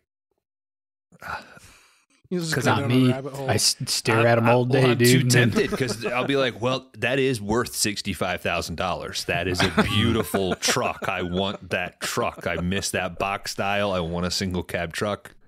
Yep. Yeah, I could be in North Dakota by like 3. Yeah. Oh, dude. I just built that into the price. I sent one to you guys, and I was looking at that post so long, I was like, what's the down payment that would be needed to get that thing? Fuck. Yeah. And that's this type of post that then fucks my algorithm up, and I have to go in there for a while and clean everything up so I don't get it. All right. Y'all don't think I looked up Cudas? I've been looking up Cudas for a while. Like, too expensive though. Yeah. Dude. Yeah. A lot of El Camino's making a comeback, I think. Well, Phantasm did like diminish the CUDA market. They went through. Yeah, they went through a dozen. 18. I used to watch a show on net. I think it was a Canadian guy. I can't remember what the show was called, but he would redid a CUDA, which perked my interest. And when I started looking into those, and then his brother was super into the Riveras, and they would always make fun of him, like because he was super into that car. And they redid his Rivera for him, and it looked fucking awesome at the end. And everyone was like, yeah, fuck, dude. I wish like we would have bought more of these and shit. So, dude, if you look them up, I think it's the 71 and 72 body style Rivieres are fucking, that boat tail is really slick looking. Almost like a Batmobile kind of looking fucking car. It's rad. All right. Dalton is ready and waiting outside of his place, just sort of sleeping on the hood of his car when Tinker and O'Connor show up. They say that Mr. Wesley wants to see him. At Wesley's pad, we see Denise doing some 80s jazzercise. Oh, wait. I love when he hops off at the hood of his car. Like he just Super jumps off real aggressive. quick and they both like take a step back from him. I get that you only need to send 2, but I would have liked it if there were like, 12 6. guys. Yeah. Yeah. They brought the tall man. Oh, Hell yeah. That'd be too many. That's one too many timelines. I couldn't keep track of it anymore. Shit. Yeah. he could go into that timeline. Yeah. Denise is doing Roadhouse. some 80s jazzercise. She covers up her bruised up face when she sees Dalton come in. Dude. Reggie walks in. He's like, I'm in Jasper, Missouri.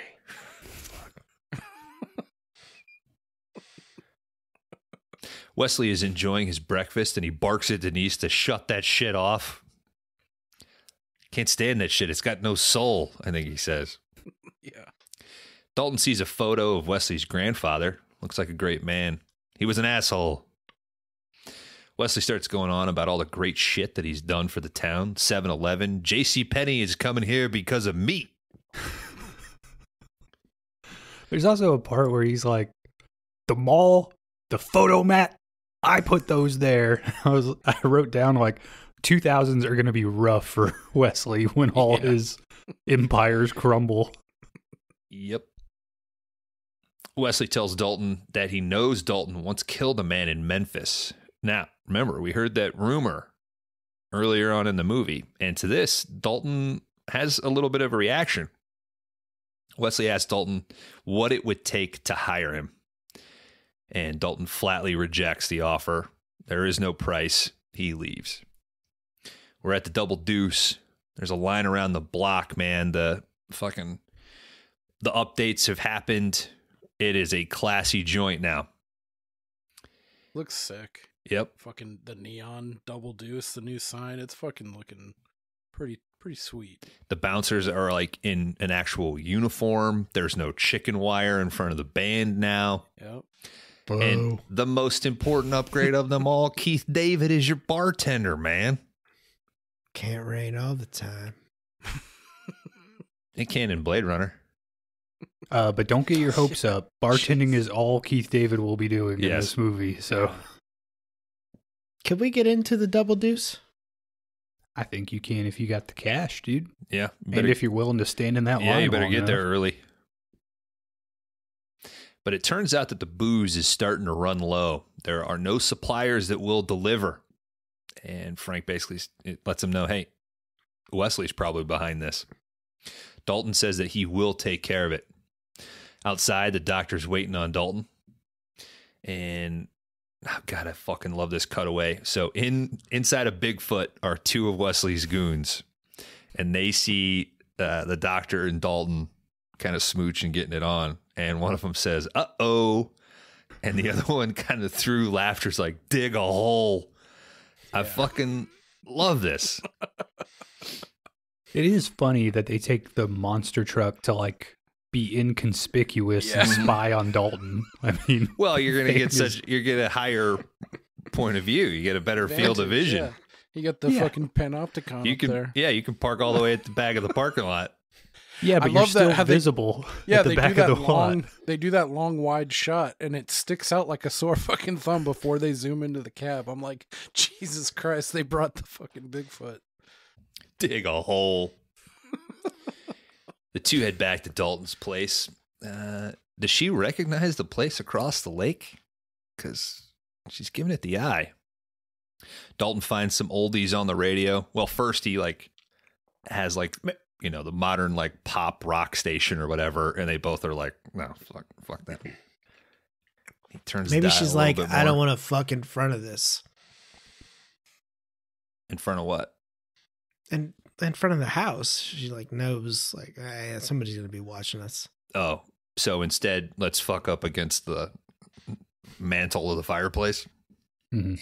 And it's 89 on the radio. He should be head like a hole, you know, like 9 Inch Nails. Not maybe on pirate radio, but not out in Jasper. Yeah. I guess. And these two, they bone down. Cut to we get a little shot of the Kelly's Lynches. She gets out of bed and meets Dalton out on the rooftop for a smoke. Doctor asks him to stay, and he says, I don't think I can. We cut over across the lake, and we see Brad Wesley watching. The doctor's never like, you should stop smoking. No. It's 89, Kron. It's keeping him lean. Yeah. Smoking's It's not- still good for you here. It's 89. It's not 59. I mean, by 89, we knew cigarettes were bad. We knew in 59. 89, you're still smoking in the theater, bro. There's people smoking cigarettes watching this movie. Dude, yeah.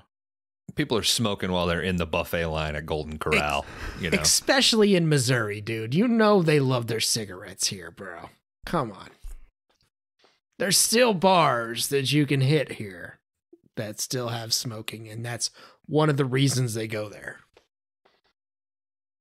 Cody I and remember Dalton. at that time they still like my grandfather would walk through the grocery store and smoke a cigarette and just ash on the ground, and someone would come around like a busboy or like a one of the lowly grocery workers and sweep it up Along with the Dude, that's eyeballs. So yeah. Yeah. It's like, dude, that's wild. That Yeah. wasn't that long Fire ago. department must have responded to a dumpster fire once a week. Right? That's before they put in that shit that snuffed them out, whenever that was. Would be lucky if your grandfather was smoking filtered cigarettes. Yeah, right. I mean, we had family friends that were burnt in like bed fires from cigarettes. Jesus. Cody and Dalton, they're having a chat the next day at the Double Deuce, and Cody warns Dalton that he has heard that Wesley has a thing for the good doc. Just wants to let him know. The booze shipment has arrived, but some of Wesley's goons are trying to intervene. But someone else also shows up. Fucking Wade motherfucking Garrett pulls up on his motorcycle in front of the Double Deuce. Shit, mijo. He goes inside. He asks about, is there a guy named Dalton here? And they say, he's in the back. But what we cut to is Dalton getting knocked around by 4 of these goons that were trying to stop this booze supply. One of them's they're like holding Dalton up against a post. And then there's another guy just like laying into his body and shit. That one guy breaks a ton of booze bottles, too. I mean, he's chucking just boxes. slamming. Oh, yeah. As soon as that fight starts, he just goes for that, like everything that's on that dolly. Yeah. And he could I just think push it's it over, tequila. but he grabs it and, well, he I was think like, it's tequila. nobody so will be it's- bowling in my cul-de-sac tonight. Yeah. Laundry Dan staying out of here. All right. Wade confronts the biggest of these goons. You want to fight, dickless? Well, I sure ain't going to show you my dick. Wade nuts this goon, kicks him in the knee. Goddamn, that hurts, doesn't it? Wade takes out the rest of the goons. And Cody introduces the rest of the staff to Wade fucking Garrett. Is this your second Sam Elliott movie in a row? Yeah. So, Not it's- counting Kron's Tombstone. Yeah, it's the third So? one in not a very long amount of time. Jesus. again, so So, mijo. who gives a fuck, Thank you, mijo? mijo. Thank you, Bone. Thank you, mijo. Dalton's taking Garrett to go meet the dude, his new lady friend, the good doc. I fucking knew it. The 3 go to a bar where Garrett shares stories of previous fights and even shows off his pubes. Yeah. Guys, if I was dancing with your lady like this, we'd be fighting, right? This is Wade's way of approving of the doc. He is busting his balls. He would never actually do anything, but I think the flirting and everything with her is he's trying to get her vibe. This is his way of telling Dalton, I like her. She's cool. Yeah. So totally. It was a total ritual. And he just likes showing people his dick, which is why he does the check out my scar. He wants to see her reaction. Mm-hmm. I made that note. He did not need to fucking unzip his pants for what he showed her. I was like, come on. Yeah, but we needed to see it. I needed to see that. We needed to see the happy trail. Computer enhance. Yeah, Dan went frame by frame. I sent you guys an email. Did the Blade Runner fucking... The attachments were too big, dude. Couldn't open it. Yeah, like old school dial up. It was just loading the photo. It was just a torso. I thought I saw it all, but the pubes were the last third. So they shut this bar down and they head to a diner where Garrett and the doc share a dance. I think this is George Strait. All my exes live in Texas. Mm-hmm. Great song. Nice throwback. Garrett is, like we pointed out, just straight up flirting with the doc, but I believe this is his way of approving of her. That girl's got entirely too many brains to have an ass like that. You got your hands full, kid. Now, Wade can sense that something is wrong with Dalton, and he just cuts right to it. He says, you're a long way from Memphis, man. And he says, forget the past. Cut it the fuck loose. That girl never told you she was married, and when a man sticks a gun in your face, you got two choices. You can die or you can kill the motherfucker. Time for the doctor to go get some sleep. In Memphis, he slept with a married woman and then killed her husband. When he probably came home and pulled a gun on him. Yeah. Yeah, I mean, it makes sense, but, you know, maybe ask one more question, I guess. I don't know.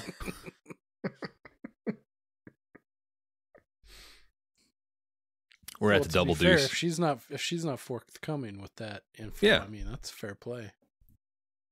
I hope she's doing time. At the Double Deuce, Cody and the band are absolutely shredding when Dalton is told that Red's place is on fire. Dalton runs over as the fire department shows up, but the place explodes. It's right across the street. Mm-hmm. From Great explosion. The geography of this town is tiny.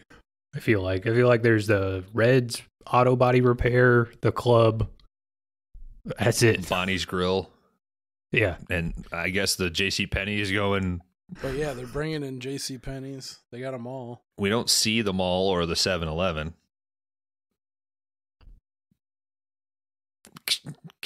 Give me a scene with Wade getting a Slurpee. You guys just ain't been to Jasper, man. Back inside the Double Deuce, Wesley is at the bar, and what the fuck?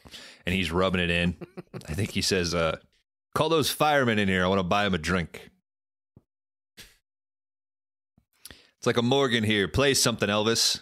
Play something with balls. And love me please no. Stop swinging that pillow so hard, Scylla. Denise gets up on the stage and starts stripping. And hey, baby, I got you a pistol to match that dress. Before we see too much, Dalton tries to stop it, and we see Wade pull his hair back into what is the greatest male hair performance of all time. I will die on this hill.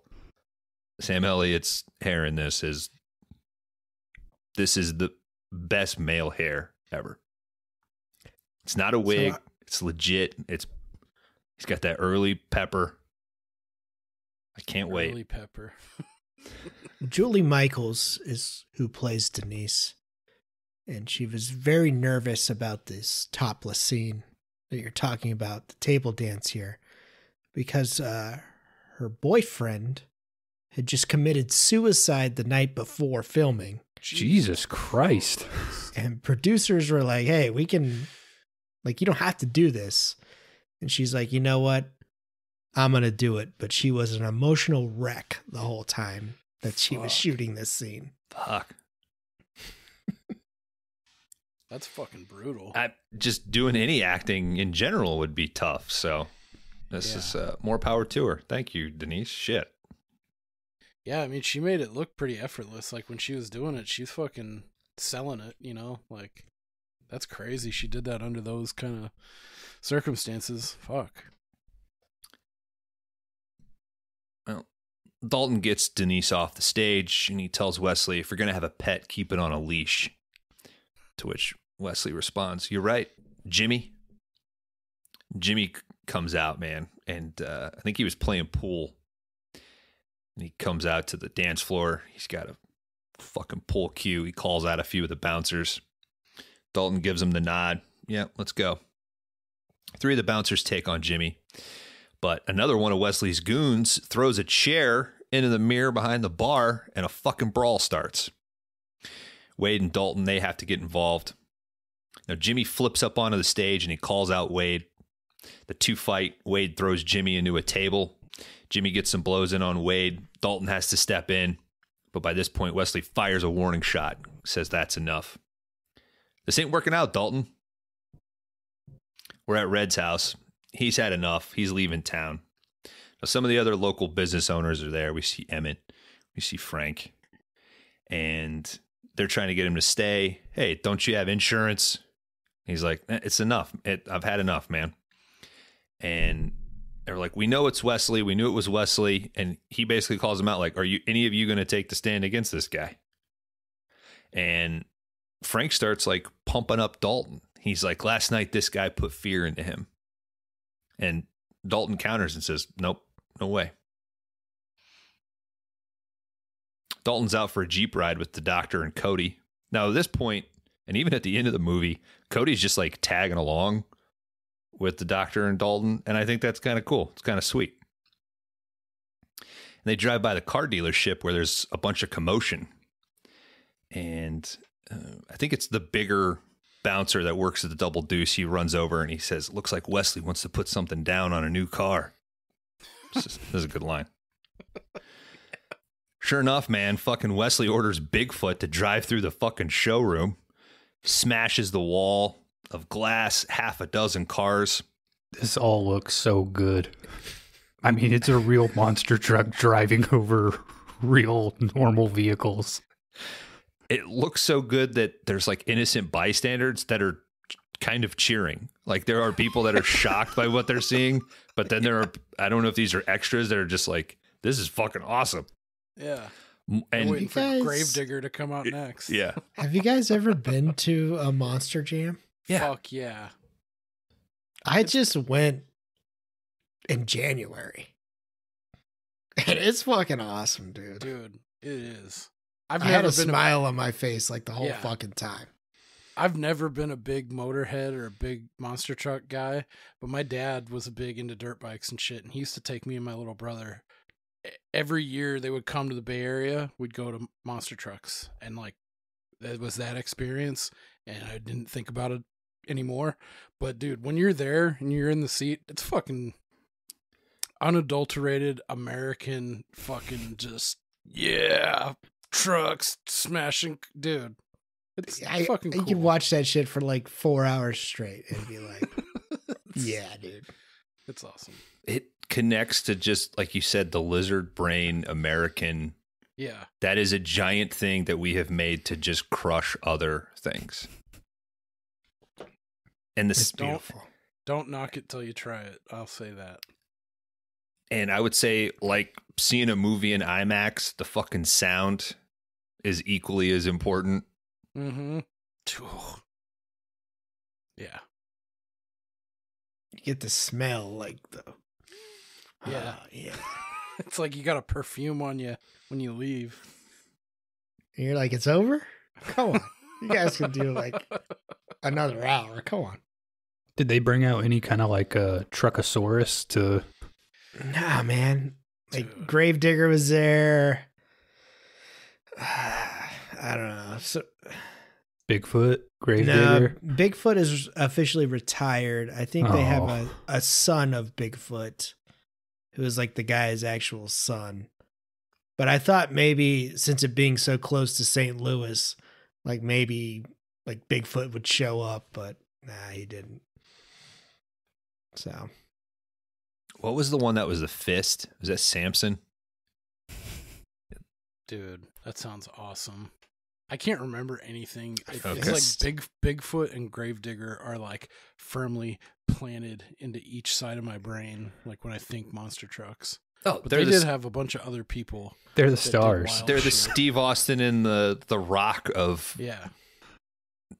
Monster fucking Jam. Monster Dude, Jam. I think I think I remember there was one named like fucking Venom or something, and the front hood was like a snake Oh, snout. I kind of remember seeing Something that. like that. I could be wrong. It maybe it was called something else, but I want to say it was like Venom or fucking Viper. It was like a fucking snake truck. They have a megalodon, which is like a shark. He tipped over and like all his fins fell off. I have a video. I'll send you dudes a video, but and then a lot of them were like companies, like construction companies and shit that had like a car and shit. Fucking You're so good at placing rivets, we're putting you on the monster truck team. Yeah. Okay. So I just looked it up. You got to look up Samson. It's like two forearms and fists coming out the front of the truck. Like the fists are where the headlights would be. It looks dope. It's like the Dude. Bible Samson, right? Yeah. I feel like every Monster Jam I've ever been to has some sort of religious undertone. Like you're definitely praying before. It was the strongest guy in the Bible, Samson. Yeah. All right, I'm doing that one. Not Jesus.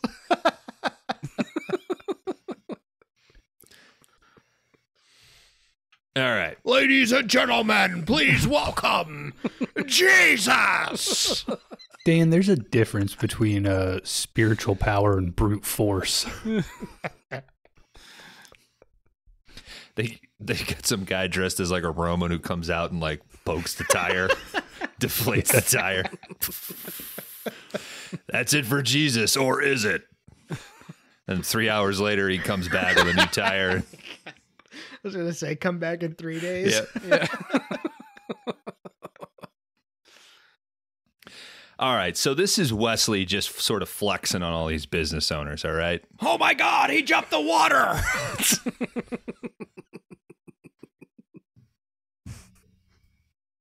He turned the water into jet fuel. Yeah. He The landed jam funny goes off that. on.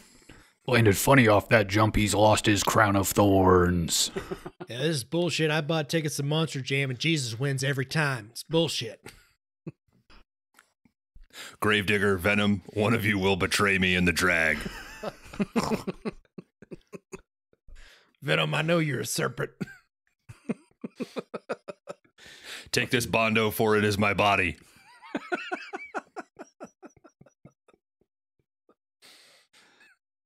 All right. Wesley is flexing against all these business owners that he senses are getting inspired by Dalton and the Double Deuce. And Does he have a crown of thorns on the car? Yeah, when he comes back. It's encircled around the cab. dragging a big cross. The That's the tractor pull. dude. That's the tractor pull. Yeah. The crucifix pull.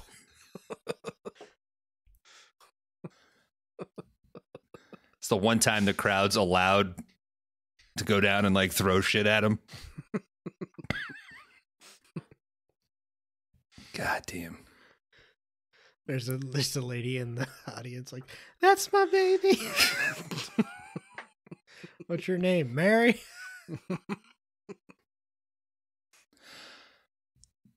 We got to stop. We got to move on. All right. All right. Also, after this, Wesley pulls the doctor aside and he basically says, you need to get Dalton to leave because shit's getting out of hand and it's going to get worse.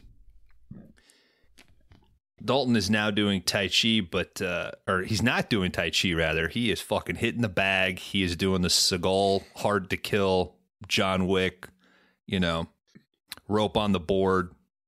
He's fucking pissed. Wade shows up and tries to calm him down. What I like here is to get up to the upper level, Dalton climbs a rope. And And Wade's like, fuck that, and then has to limp up the ladder.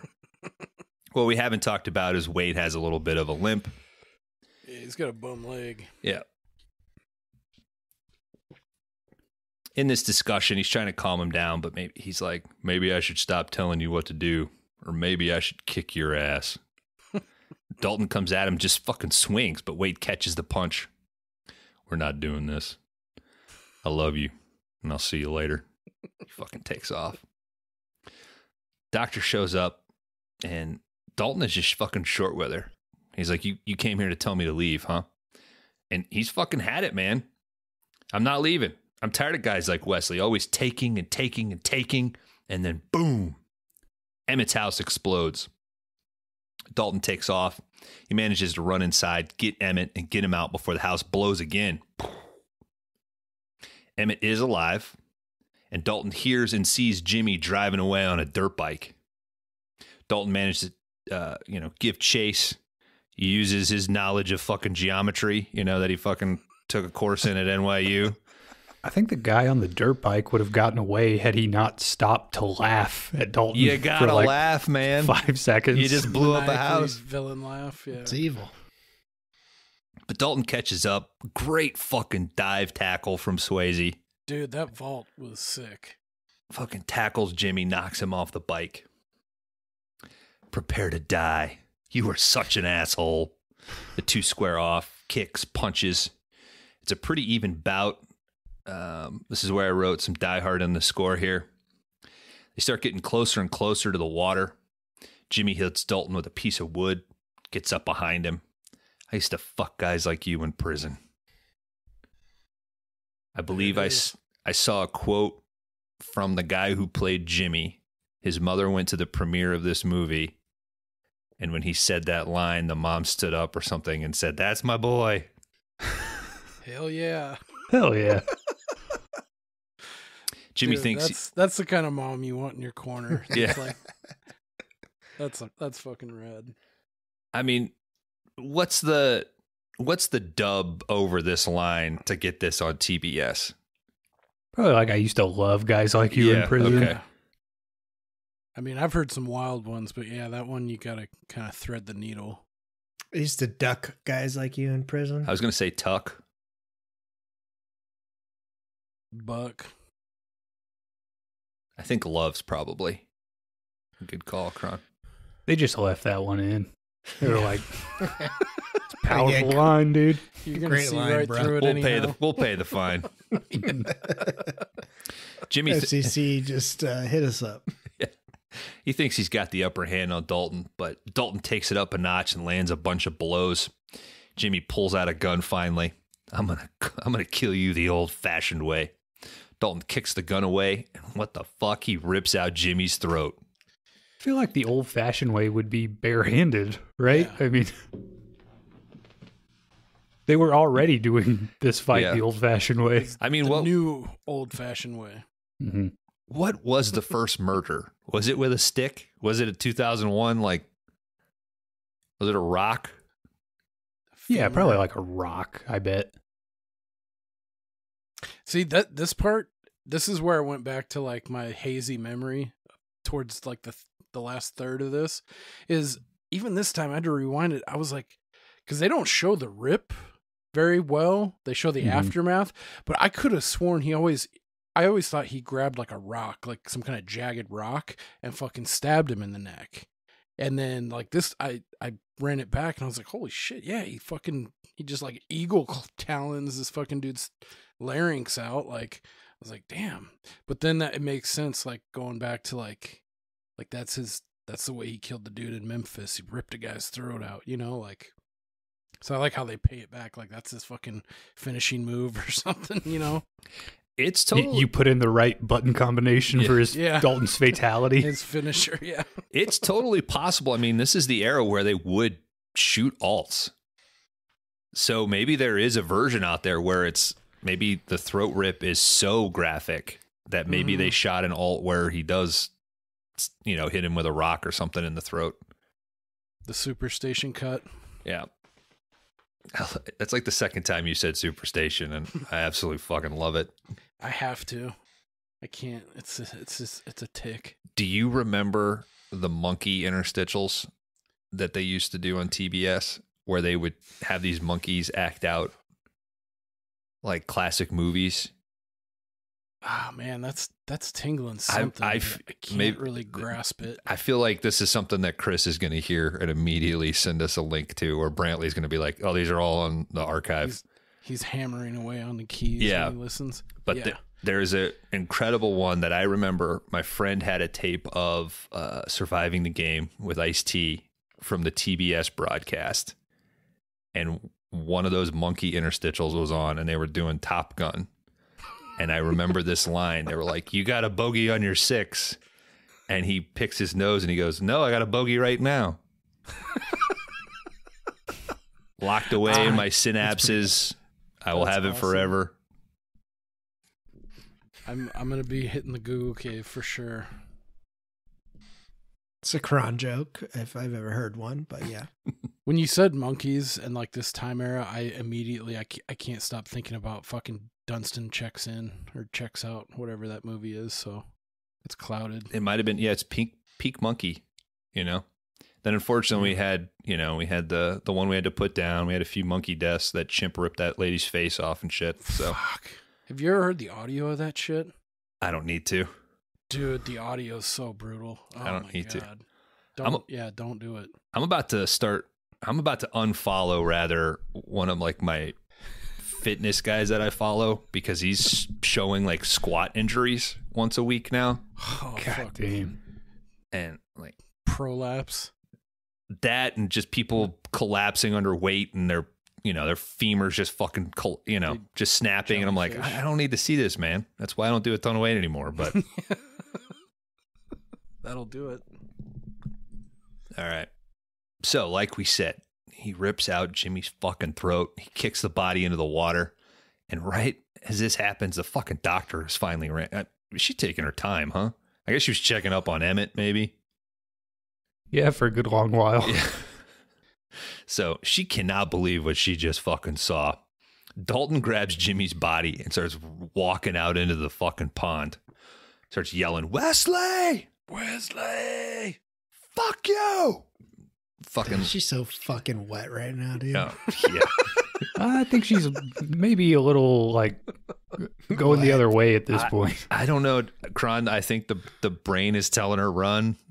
I think the downstairs brain is saying, you gotta keep her. We gotta go. I think both things were lined up at one point in the movie, though, and now at least part of her is like, this might be a bad situation. We got to get back to the rooftop. I am ovulating. She's like, "Goddamn, I am gonna squirt for this guy. I'm gonna squirt into a dump truck." That's what we call it, 360 here on the 5 Day Rentals podcast, and we just did it, boys. Thank you. Good job. All right. But I was like, he pulled a gun on him. That was self-defense. She didn't see the gun. She shows up right as he's like, whack, I know, but she just sees the throat rip. But he pulled a gun on me. Like, come on, lady. If you're a chick and if your wife seen you pull a dude's throat out, yeah, right? She's gonna be like, "I'm glad I'm with this guy. All right, he can rip a dude's throat out." Yeah, right. That's what I'm thinking. I mean, if it's like to save your family, that's one thing. If it's a guy like in front of you at the Walmart, I don't know. Well, my wife's gonna be like, "You shouldn't have done that," but did the guy in the Walmart have a gun and pointed at No, you? he's just like trying to buy his bananas or whatever. Just blow up a house. I mean, that's the other thing. Let's not rip his throat out then. We'll be all right. You know what? I used to rip throats out at Walmart and just throw them on the floor, and this kid would come by and just sweep them up. Fucking miss the 80s. Back in the good old days, dude. I was smoking in there. Yep. All right. Next day, Dalton gets the fucking double deuce just as the phone is ringing, and it is Wesley. Fucking a chick from behind on my break. Like, it's good times, man. Mm-hmm. All Wesley says is Wade or Elizabeth. You're a sick man.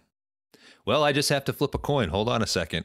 Sure shit. We see the fucker put the phone down, flip a coin. I sure wish I could tell you how it turned out.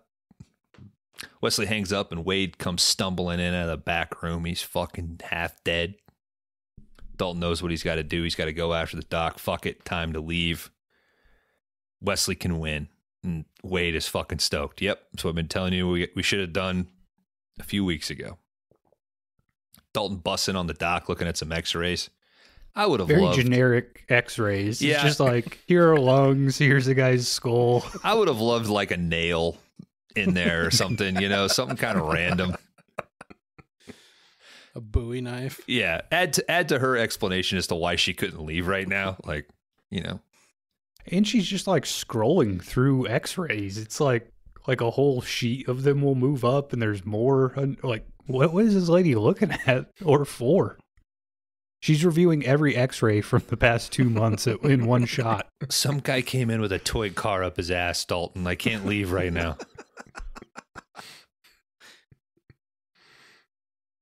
All right. Yeah, she refuses to go with him, though, despite him telling her that it's time to leave.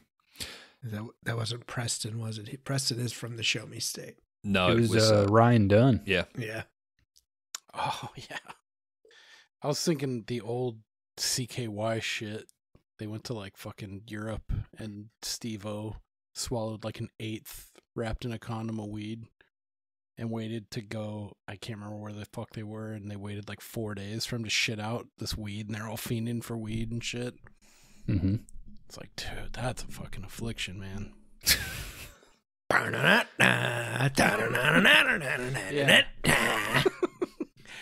Yeah, dude. Yeah, dude. All right. Knoxville said. Dalton gets back to the Double Deuce to pick up Wade, but he finds him dead on the bar. Knife sticking out of his chest, holding a note that says, "It was Tails." This is the second movie where he's come stumbling into a bar injured that we've covered here on 5 Day Rentals. That's it. Dalton takes the knife and he heads to Wesley's. We see the Benz roll through the fence. A bunch of Wesley's goons open fire on the car, but it just keeps coming. It launches over some landscaping. Fucking explodes. This is awesome. The goons check the car, but there ain't no Dalton in there, man. He just put that fucking knife in the accelerator. The goons start checking the house. You think you could just stab through an accelerator? If you're Dude, I Dalton. was Just thinking say. the force would need to be applied pretty Well, and you've got the seat right there. Like, just to get enough forward momentum would be difficult. Well, Yeah. forgive me. Is he through the accelerator or does he have the accelerator down and he's got like the hilt of the knife? I thought it was Yeah. like blade through the accelerator. I thought, yeah, into it was the Okay. floor. through it. All right. I don't think a Chris knife could have got through that though. Chris knives have a tendency to chip and shatter. Oh, Part of what makes What them. are you talking about talking that about? video game again? Talking about. Don't. I am. Sorry. It is not Baldur's listeners. Gate. It's not Baldur's. Nerd alert. Is you talking about Resident Evil 4? No, talking about Dune, dipshit. Chris knife. Oh, okay. Dune 1 or 2? Well, they're in Dune in general. There's The fucking Shai Hulud tooth. yeah. This guy gets it. You see Dune 2 yet? I did. Fuck yeah. Yeah. It was dope. I had my Shai Halusi and everything. Good for you, man. I didn't. I wish I did, but I saw the movie.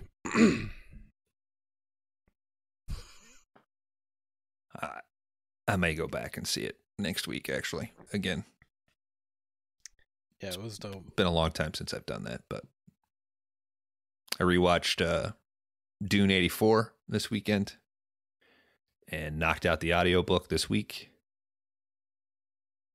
Have you seen the Jodorowsky's Dune documentary? No, my mom has told me to check that out, though. It's pretty cool.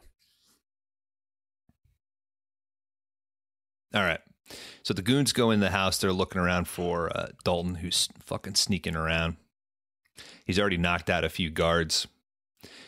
Yeah, we see Terry Funk laying there, but I thought he was just selling, you know.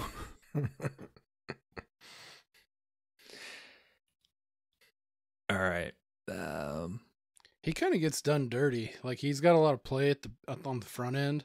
And then, yeah, like they kind of, I thought he stuck around more. He had a bigger role when I was watching this, but maybe it was just the hair factor is what it was. Yeah, you don't even get to see him get taken out of this movie. It's kind of a bummer. I think it's done well. Isn't he just laying there, though? Like, you don't see him get knocked out, do you? No. But I mean, most of the movie is through Dalton's perspective. And I think that the whole coin flip thing, I think, is a cool scenario, you know? Like, he made the choice to go for the doctor and he tells Wade to stay back and have a beer. It's a bummer. It's a tragedy. Yeah. That triggers him to go into fucking demon time, though. And he's got that righteous fucking vengeance going on him. Oh, I was talking about Terry Funk when he gets knocked out. Oh. Right. Yeah, he is kind of unceremoniously like, oh, there he is. Mm-hmm. All right. Big thing here. Dalton taking these guys out. We get him throwing a knife up at Pat, the bartender. Dude, the sick knife toss. That was awesome. Yeah. I loved that. Yeah, he pretty much takes out all these guys. Then Wesley comes in and fires. Dalton has to... Wait, can we touch on Tinker, the fat guy? Yeah, we're going to. Yeah. Okay, sorry. No, go ahead. I thought this came before. Sorry. Oh, so Wesley comes in and starts firing and Dalton moves around. But this is where he's like around the trophy room. And Tinker comes in and he's looking around. And Dalton pushes a fucking polar bear, like a stuffed polar bear, onto Tinker and knocks him out. Was that thing 6,000 feet tall? Like, why was it so fucking gargantuan? I think that's how fucking big they are, man. That thing was ridiculously huge. I think Dalton's line here is, you're made for each other. But the noise, that little screech, like, oh yeah, man. I kind of thought that his his bow tie should have started spinning around or something. Yeah. It's like a cartoon there. I just think it's so awesome that this is the part of the, like you said, the fucking killer is out in Dalton. Totally acceptable for them to just be balls to the wall killer here, but they still set up an incredible thing with Tinker, and then they're still going to tag it coming up. So Wesley comes in. I see you found my trophy room, Dalton. The only thing it's missing is your ass. He starts his bad guy speech. You can't be mad at me for killing an old man. You took out all my boys. Dalton's still hiding. Wesley thinks he has Dalton, but Dalton sneaks around. Wesley does manage to get a shot into Dalton's shoulder. He starts throwing hunting spears at Dalton. Just the framing of the spears flying through the air is great. That first spear that he throws, did that kind of like grab you for a second? Like the way this motherfucker's good, bro. Yeah. He's just sailed that fucker. I was like, God damn. And I love the fact that Wesley's like getting in on the shit. Wesley's not in a room ordering other guys to run after him. Like, fuck it. I got to get on this. Like, we set it up by him beating the shit out of O'Connor. He can ride a three-wheeler. That's badass. So he's got balance and grace. So I take it you kind of bought him as a tough, because earlier when he's brazen him in his house and he's like, I'm from the streets too, of Chicago, and he's like saying all this tough shit, and I was like, dude, just a second ago you were in freewheeling in that car listening to that fucking Shaboo like Billy Joel doo-wop bullshit, and I was like, I didn't buy him until towards the end, like, and then he's fighting his own battle when he's forced to, but before that I didn't buy this guy at all as like this tough head honcho. What about you guys? I could see that. Yeah, I'd say probably like you. I mean, he seems, I don't know. I guess you know that he's like the big bad, so eventually he's got to do something. But yeah, I mean, based on like the first 2/3 of the movie, he really isn't doing much besides ordering guys around. I think you're programmed to think that. You're programmed to think that he's just going to be, to cower at the end. And you think that you're going to get him killed off first, and then Jimmy's going to be the final boss. Right. Yeah. But dare I say it gives him some depth. The fact that he is sort of goofy and just kind of hanging out and doesn't give a shit. All that does is indicate that he's high on life and he's high on his own supply of power. He's totally comfortable with that. And even when Dalton comes in and starts to check it, it does take him a little bit before he immediately blows up. Like he is sending the goons out to kind of test the waters. He has no problem getting in Dalton's face, even though he knows That's fair. One-on-one, this guy would take me out. Now, to be fair, Jimmy's with him the whole time, but I think by the time that you get to this, I'm not questioning the fact that he's ready to scrap. Yeah. Right on. All right. So he does throw the spear. He dodges that one. He starts beating Dalton with some like other, hunting stick or some shit. Leg. Yeah. But Dalton does get Wesley in the knee. So big thing in this movie that I forgot to touch on. One of Dalton's first lessons to one of the other bouncers was like, it doesn't matter how big a dude is. You fucking kick him in the knee and he's fucking done. And then we see Wade use that move. So I like. We're about to find out, aren't we, Bones? Knee trauma. Bring it, motherfucker. I thought that was funny though when he said that to the biggest fucking dude on his squad too. I was like, well, that's kind of funny. This goes back to this thing. As a big guy, little dudes love the fucking to come up and start shit. Mm-hmm. I always wanted to try you, Dalton. I think I could take you. Kron, I'm gonna. You think you'll get up to me? I will smash a crate of tequila right on you. That's first thing a big guy does in a move in a brawl. I'll wait till your back's turned. I'm not fighting fair. God damn, that hurts, doesn't it? Mijo. I thought it would be fun to fight you, Dalton. Dalton kicks Wesley down. He's about to rip out his fucking throat, but stops just as the doctor arrives. Wesley tries to shoot Dalton when his back is turned, but the local business dudes are there. Red, Emmett, Frank, and the car man. They each put a shotgun round into Wesley. Red comes around and collects the guns, and he bolts. Now, I do believe that this might be based off a real thing that happened. Do you have this in your notes? To a guy I know. Dan, you're looking at me blankly. I mean, this is common stand your ground law in Missouri. Okay. What? I feel as though there is a parable about a town that had some guy that was running amok, and the townspeople got together and they all shot him in the street.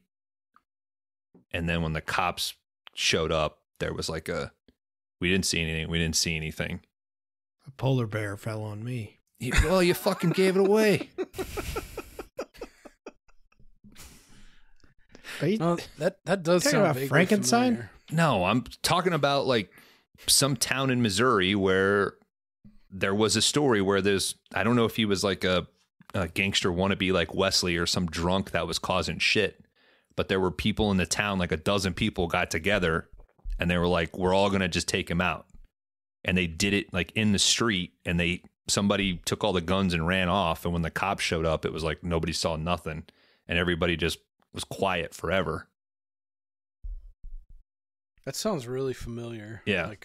Like early 90s lore of that happening, and it was cool because it was like a justified. Yeah, maybe somebody just got it from Roadhouse and just fucking trickled through. This is 89. Here you go, Bones. Roadhouse is loosely based on the true story of the killing of a town bully named Ken McElroy, whose murder in front of roughly 40 people never went to trial. Yeah. Damn, that's awesome. Where was it? What did you say, McKinley, Missouri? All I Or got his was name the is little McKinley? head. Okay. I'll look up the actual thing. All right, let's knock this out. The sheriff shows up. Skidmore, Missouri. Who's going to tell me what happened here? That is by Kansas City, I think. Red, Frank, Emmett, the rest of them, they all play coy. I didn't see anything. Tinker shows up. Sheriff looks at Tinker. Everybody else looks at Tinker. Tinker, did you see anything? Polar bear fell on me. Polar bear fell on me. Everybody. One of my favorite lines. Oh, it's incredible. Cut to Dalton and the doctor having a little skinny dip, and I'm pretty sure that Cody is on a picnic blanket up on the shore. I mean, he's blind, so I guess all he hears is this. Dude, his hearing's real good. Yeah.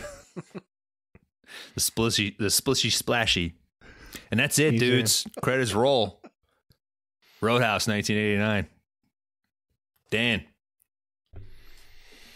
Gentlemen, Roadhouse 1989, directed by Rowdy Harrington. Released May 19th, 1989, with a budget of an estimated $17 million. Pulled in a box office of over $30 million, so it wasn't a failure. At the cinema that week, you could find Fright Night Part 2, a film that's debated from 1988 and 1989 called Miracle Mile, but we're not going to mention that. And a Denzel Washington flick called For Queen and Country. Patrick Swayze did hurt a knee during the filming of this. British spy in that one, right? I've never seen that, but I've always heard decent things about that movie.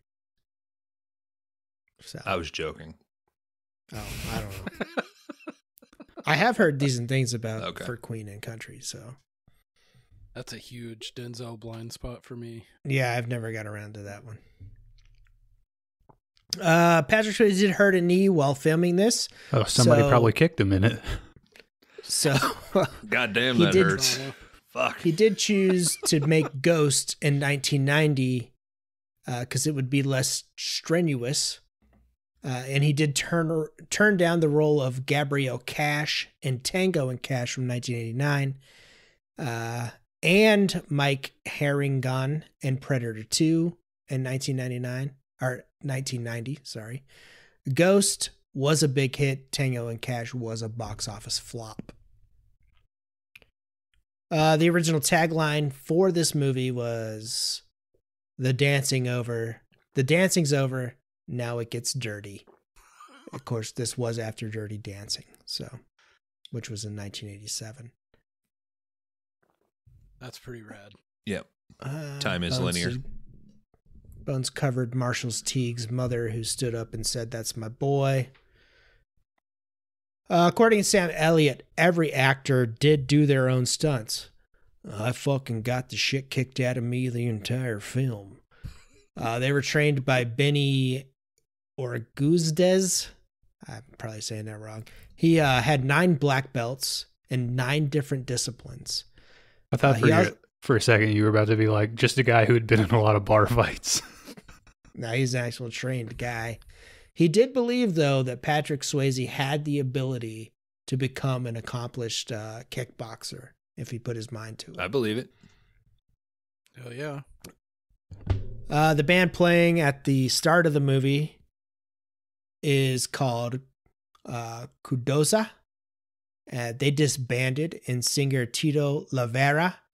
He did form Tito and Tortora, which is the band that played at the Titty Twister from the 1996 movie From Dusk Till Dawn.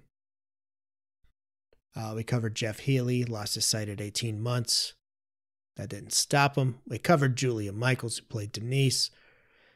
The town in which the film is set in is a fictional community outside of Kansas City, Missouri, called Jasper. There is a Jasper County, which is an actual Missouri county. And as Dalton drives through the town, we do see Welcome to Jasper visible. There is an actual Jasper, Missouri, south of Kansas City. And it has numerous rivers running through it, which we do see in the film.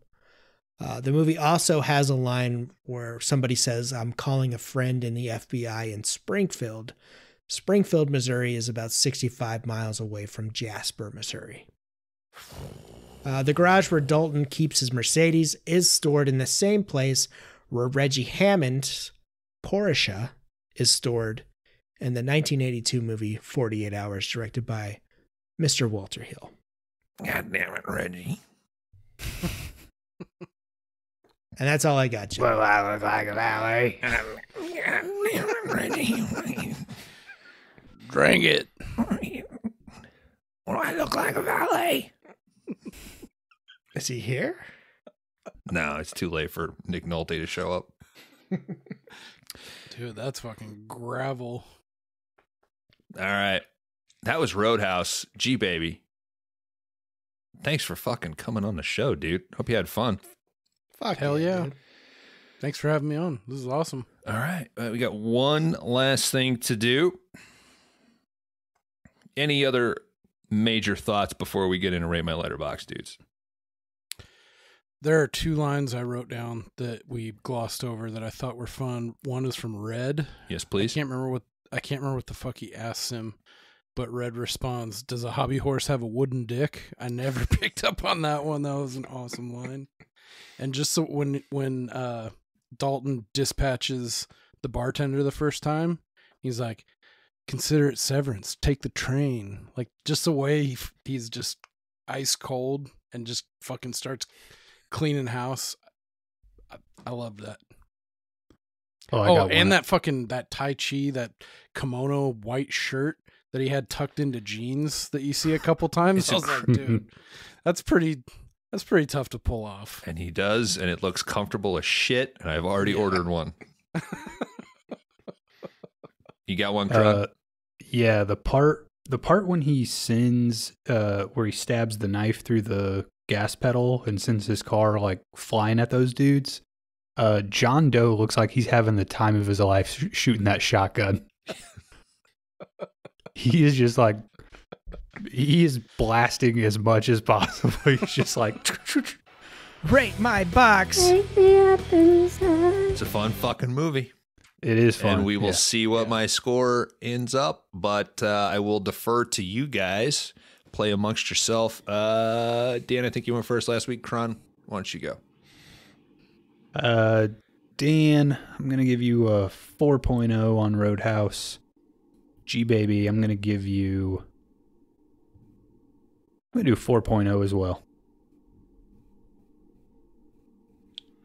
Dan? Kron Howard.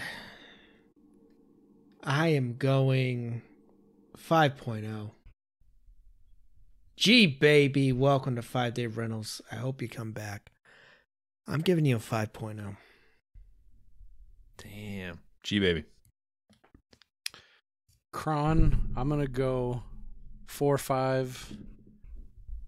Laundry Dan, I'm going to go 5.0. All right, guys.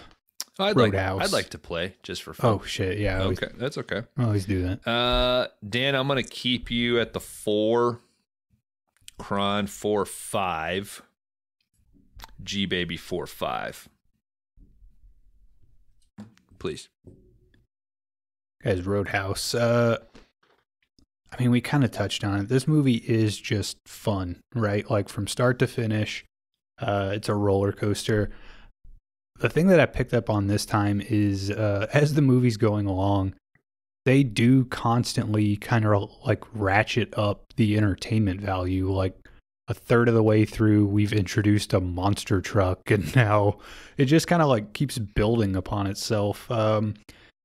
Do really enjoy seeing all the character actors that show up in this. There's a lot of like fun faces. Some of them they obviously could have done a little bit more with, but it's good that they're there all the same. The movie does feel just kind of like a dude fantasy, right? Like I can kick anybody's ass and every chick wants me. So there's nothing like rewriting the wheel in Roadhouse, but we kind of said it with monster trucks earlier. just feels like American fun at a certain point. Yeah, 4.5. Why not? Sweet. Gentlemen, Roadhouse 1989, February of last year was the first time I seen this movie.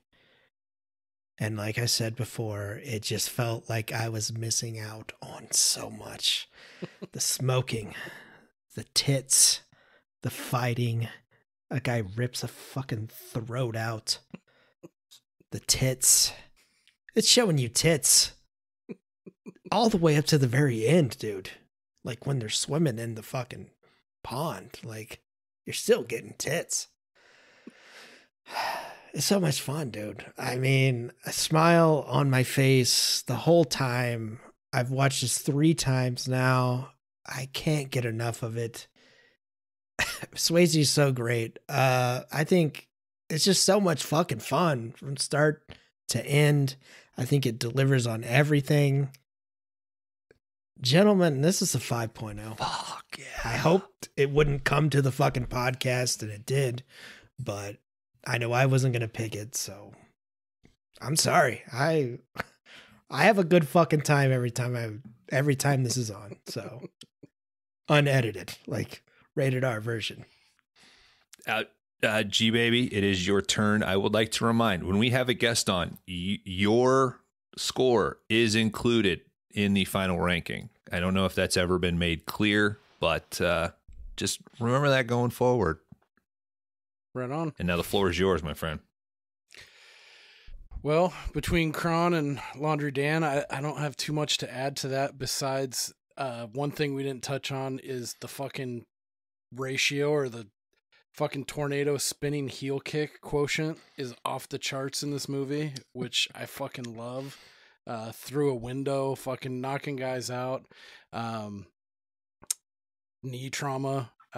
Yeah, this is a great movie. It's one you can you just turn your brain off a little bit and enjoy it. I mean, this time it did kind of stick with me. I was like, where are the authorities in this film? And like, if it didn't jump the shark at the introduction of Bigfoot, when it goes through the fucking dealership, I was like, dude, this is out of control. But yeah, this is one that I'll kind of always associate with that. Like we talked about, like lizard brain Americana. It's just like, yeah, you get to live out being a badass motherfucker and just wrecking shop and being a gentleman while you're doing it. Courting Kelly Lynch. Yeah, I mean, it just checks all the boxes for a good time. I'm going to give it a 5.0.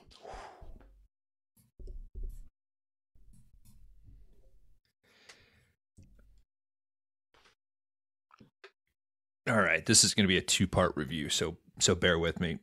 I was always going to put this on the show, but it was always going to be something in the back pocket, right? And a seal had been broken, and it was time. But I was always nervous because I don't think that I was going to be able to do it justice. I have my own personal torment with how I deliver the plot breakdown whenever I lead an episode. There's the pull of wanting to hit as much as you can, but not just go through the fucking script frame by frame. And you also want to be able to like have room for jokes and let things breathe. And we've always talked about that it's difficult when movies are comedies because you're basically doing hat on a hat. I thought we did pretty good. So thank you guys. This was a fucking blast. If anybody's like, hey, 5 Day Rentals, they could have been a little bit better with their Roadhouse review, I'll take that. But I had a fucking blast. For my review, let me set the stage. You are 15 years old. You're a family of 4 and you're in the Midwest. And you don't know what you're doing for dinner. Dad worked late. Mom had a rough day. But there is a Chinese restaurant 15 minutes away. And I'm talking old school American Chinese, all you can eat buffet. everything that you could want. Does your dad want chicken on a stick? He's getting chicken on a stick. Does your mom want 6 different types of vegetables, spiced pretty much all the same way? She's got that. Your sister just wants to go straight for the fucking soft serve ice cream. She can do that. Do you want as much General So sauce to dip your fucking egg rolls in? You got it. It's not perfect. It's not high cuisine, but it satisfies you in such a way. You're full. You fart on the way home. Everybody has a fucking blast. And you know what? I can't eat there all the time. But when I do, I'm grateful that this place exists because it's set out to do something and it absolutely fucking delivers. Feeds a family of 4 at a reasonable price. That's fucking Roadhouse, man. This is what I want in a movie. Yes, it is important for zone of interest to exist. It is important for these movies to fucking question humanity and raise morality and make you think. But you need fucking Roadhouse. You need an escape. Life fucking sucks. And you love that fantasy and that idea that a guy can come into town, clean it the fuck up. It's capitalism run amok. And he gets the girl and he gets tits. It's fucking great. It's 5. It's a 5 fucking. It's 5. It's a 5. I'd give it 7 if I could.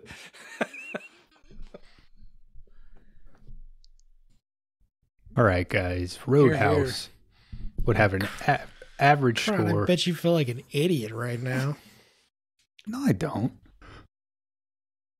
Why would I? I like movies more than I like Roadhouse. You gave it a fair score. Enough said. Okay. Roadhouse would have an average score from the 4 of us of 4.88. This would end up at number 1 on the big list. This would currently be right above Tombstone, our number 2 movie. It's good company. Now Dan's turn to bring a secret 5-star banger into the show, and then we're done. I think the rule was if you never gave it 5 before. I don't know if you had Bones, but... No. All right.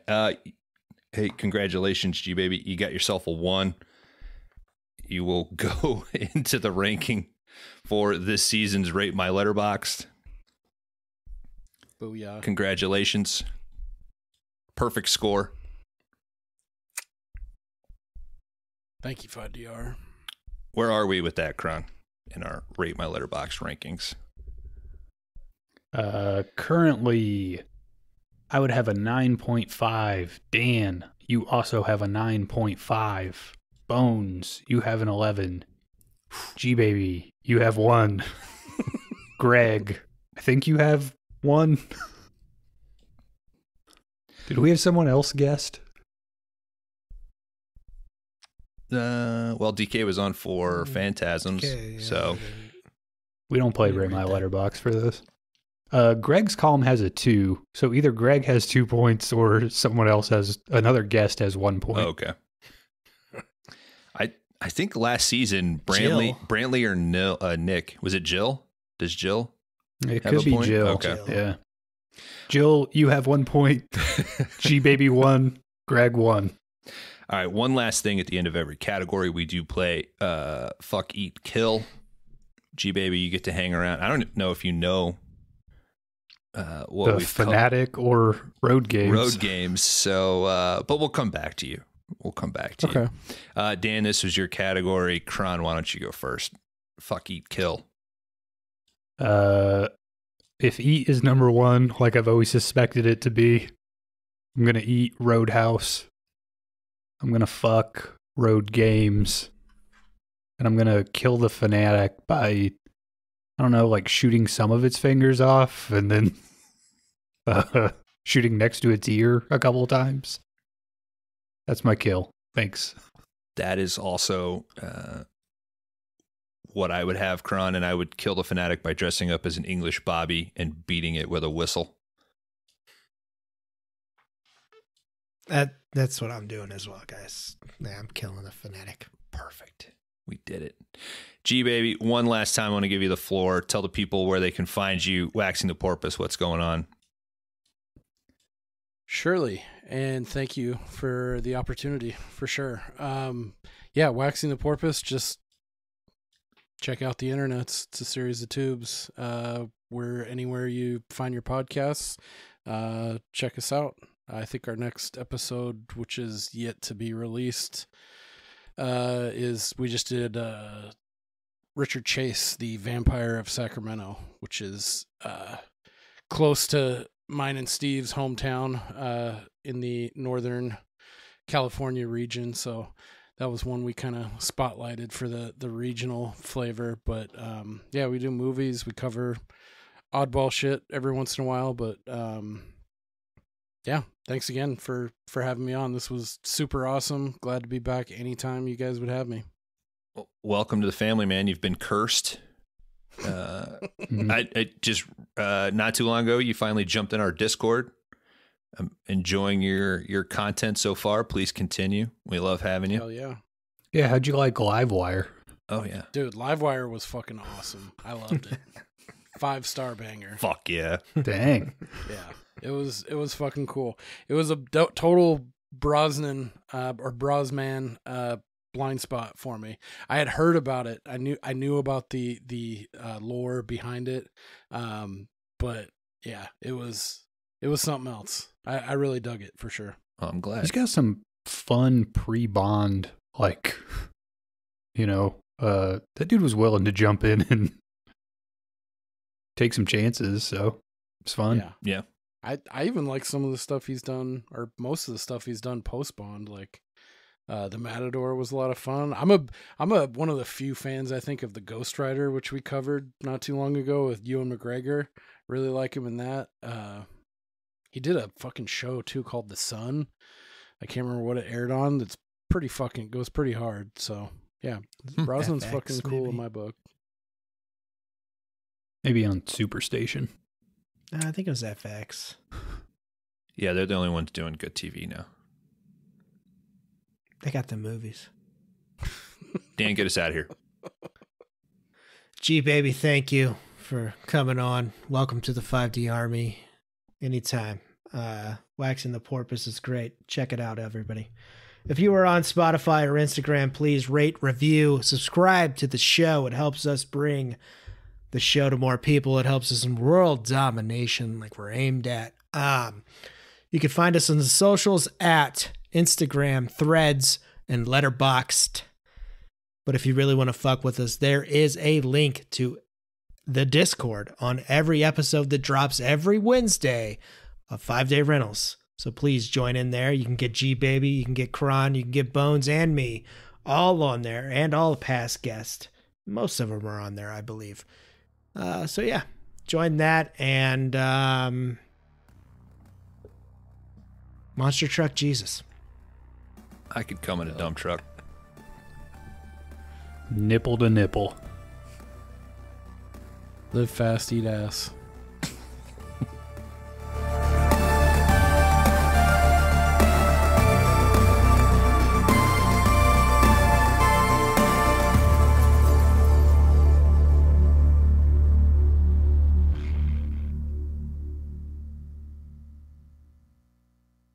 All right, welcome back, everybody, to the 5 Day Rentals podcast. This is the after shower segment of the episode.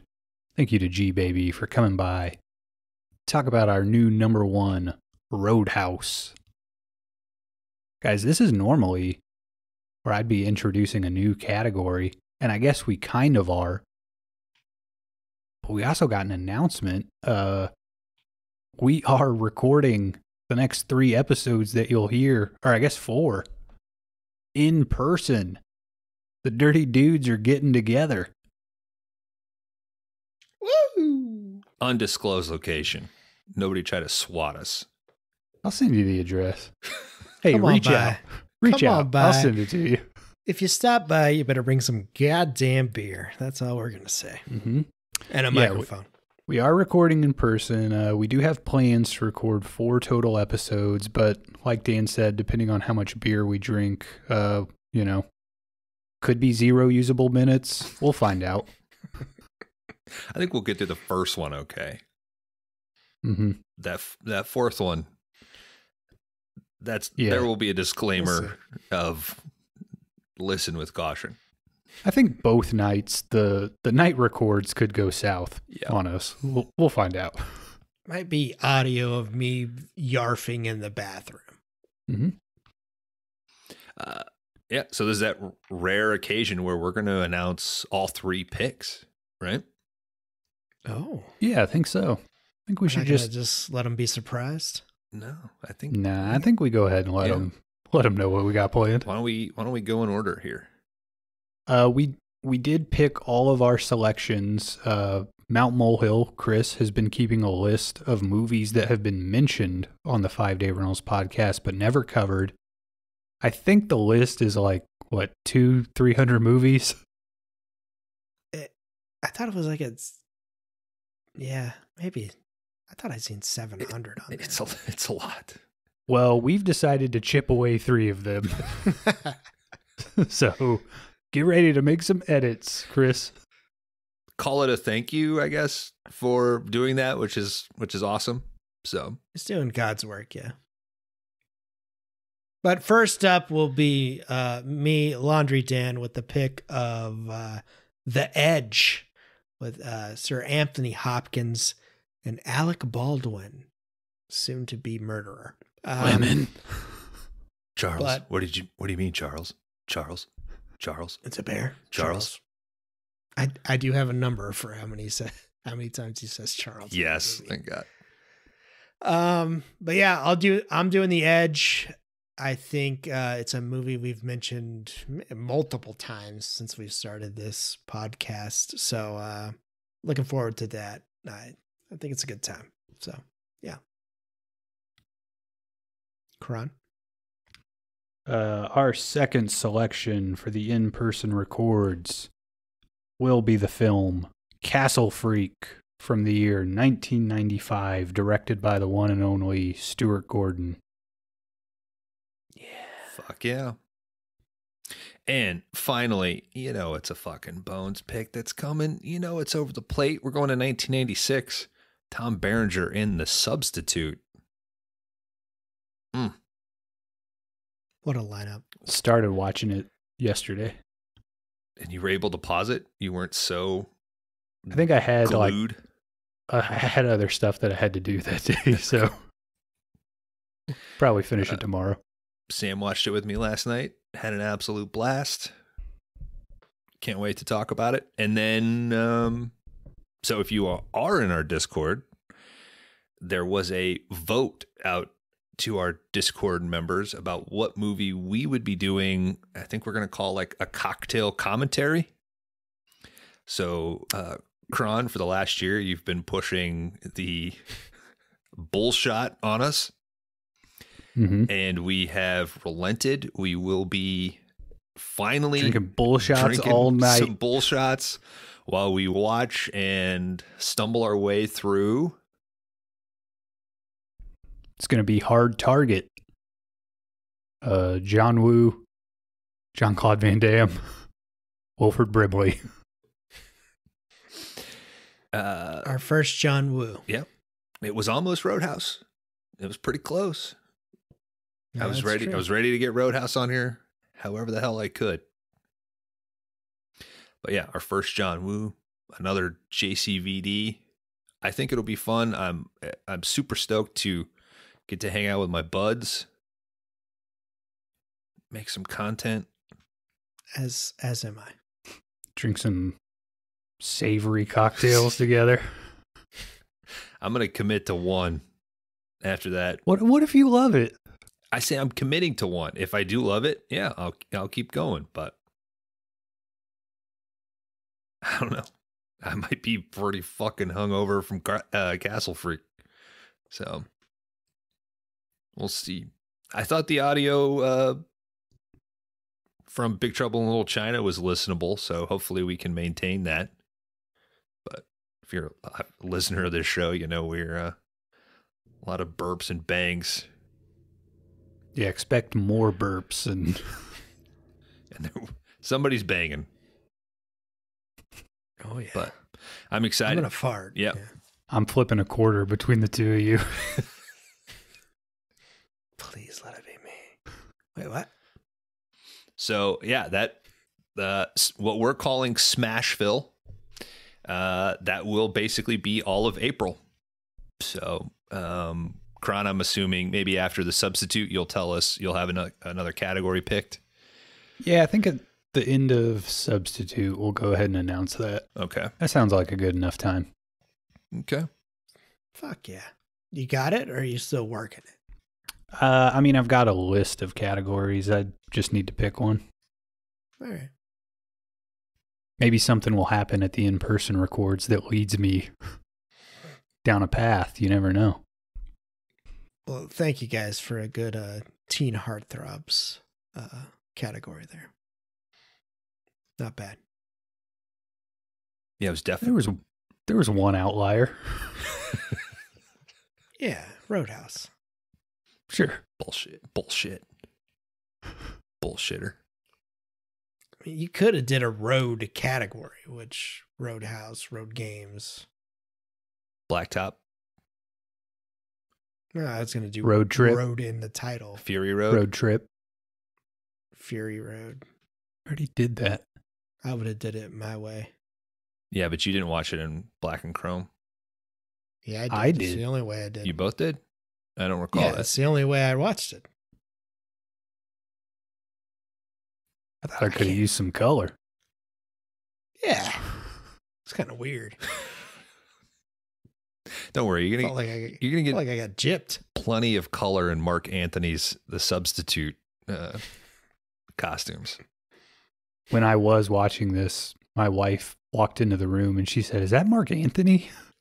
I said, "I think so." Really? Yeah. It's weird what they pick up on.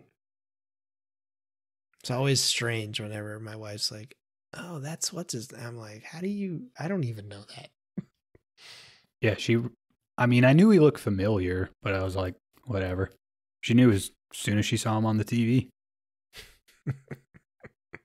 Yeah, Sam watched The Edge with me and The Substitute.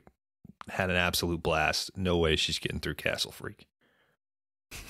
Oh, dude, show her Castle Freak, dude. Did she say, is that Benny the Bear? Did she say, how did some kid go blind with that fucking car accident? She did. She was like, what is going on with this bear? This isn't crazy. I was like, he was a famous bear. Like, he was in a bunch of shit. So after the movie, I Googled him. He's in another 5DR movie. Mm-hmm. And I was like, I told her, I think this year he came out at the Oscars too.